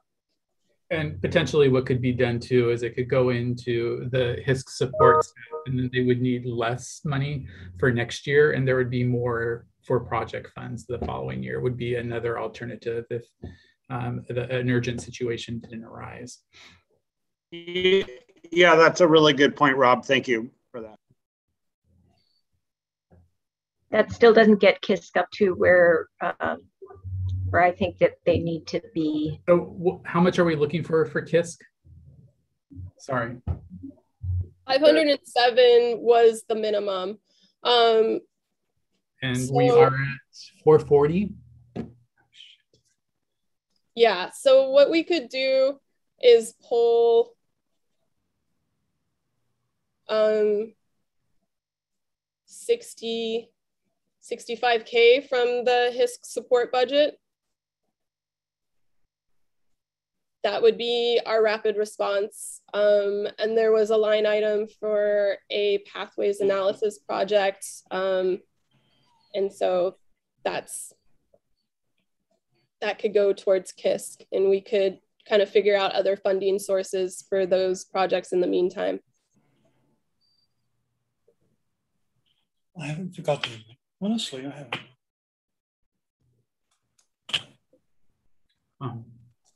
I mean, I hate to take that, and I don't know whether doing it at this point is good, but at least some of that. 65 seems a little bit high to me, Chelsea. Okay. But you're overseeing that budget, so if you feel really comfortable with that, that makes me seems like kind of a lot. If the pathways analysis project is something that could be fundable via CGAPs and our private partner, then we could advocate for it there. Okay. Yeah, I'm comfortable with that amount coming out of HISC support, and you know, maybe we'll get that cushion at the end of the year back, so that could also be applied to like rapid response needs in the future. Okay, so with that, and Mike needs to go to bed. And so what I'm gonna do, because I'm gonna have to do some recalculations with this, because that's actually bumping up our budget.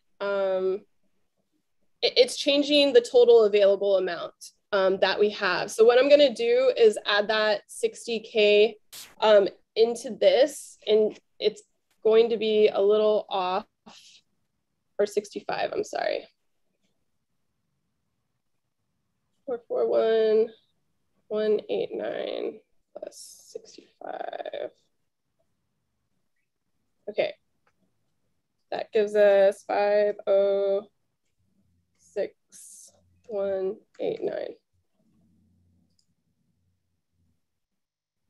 Okay, good. So we're looking okay. Now, any other comments? I'm just gonna scroll through our spreadsheet real fast, not real fast, slowly.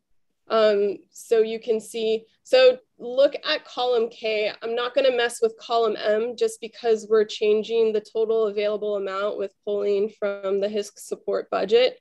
Could you zoom in, Chelsea? Sorry. What's up? Could you zoom in a little bit? I don't think we need the notes column anymore. It's just, yeah, great, thank you. Let me highlight it for folks. Okay. And then maybe a little bit more over, there you go, great. So we can see the title. Okay, cool. Okay, I'm not gonna read them out. I'm sure everybody's tired of my voice. And this year we are going to take require a motion and a vote to recommend, correct? Yes. Okay. So just stop me if you need to talk or discuss, but right now in column K, this is what we're preparing for our recommended budget that will go to the council.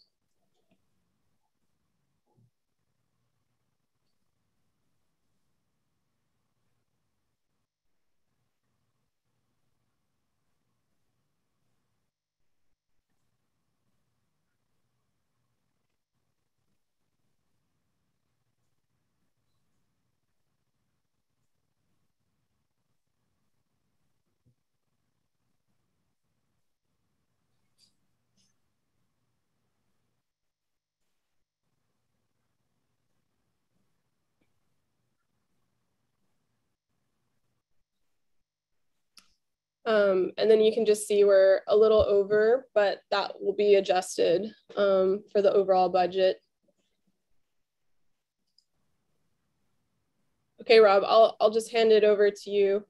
Okay, so this year, because we're going by sunshine, we need to motion and vote. So if anybody would like to make a motion that we recommend this to the council for the FY22 budget for the HISC, now would be the time to do it.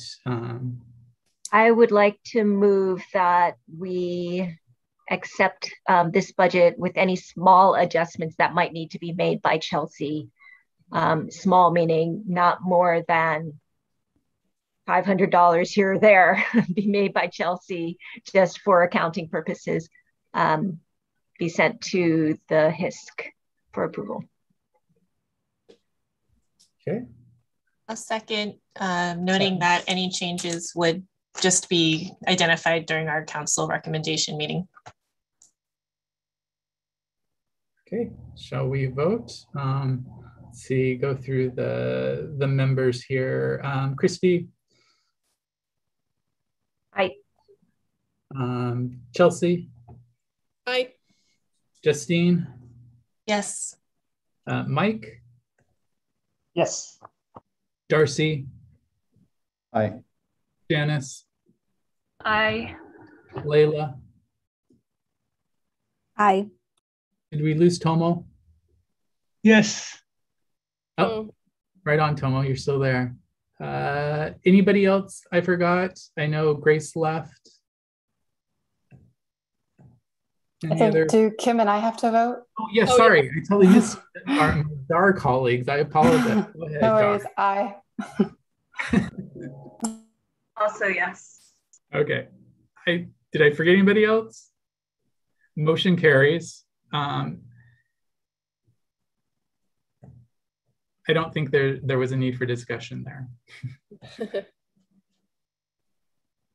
But we still have time for public comments. I think we need. It is on the agenda and required. And I know there are probably some additional questions that we're happy to answer, but we'll accept any public testimony at this point in the meeting.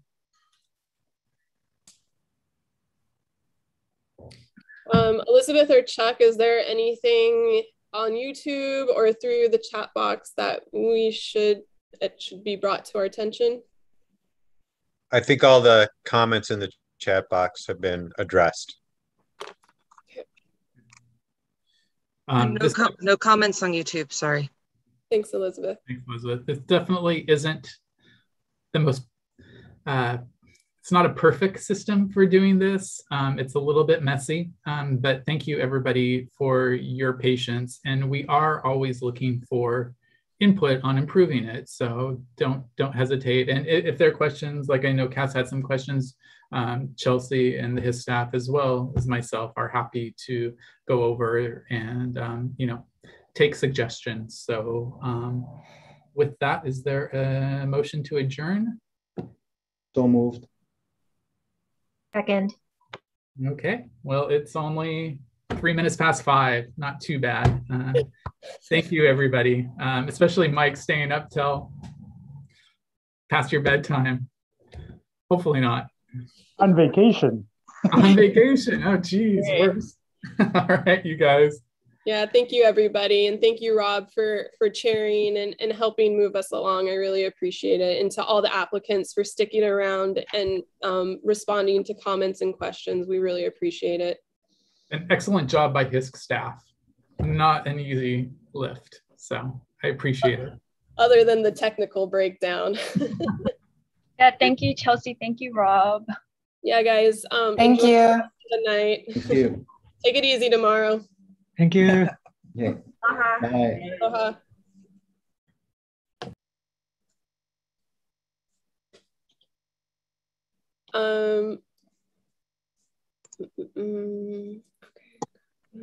Thanks, Chuck. How are you doing? I'm good. I was getting a little nervous. Let me stop streaming real quick. Stop share.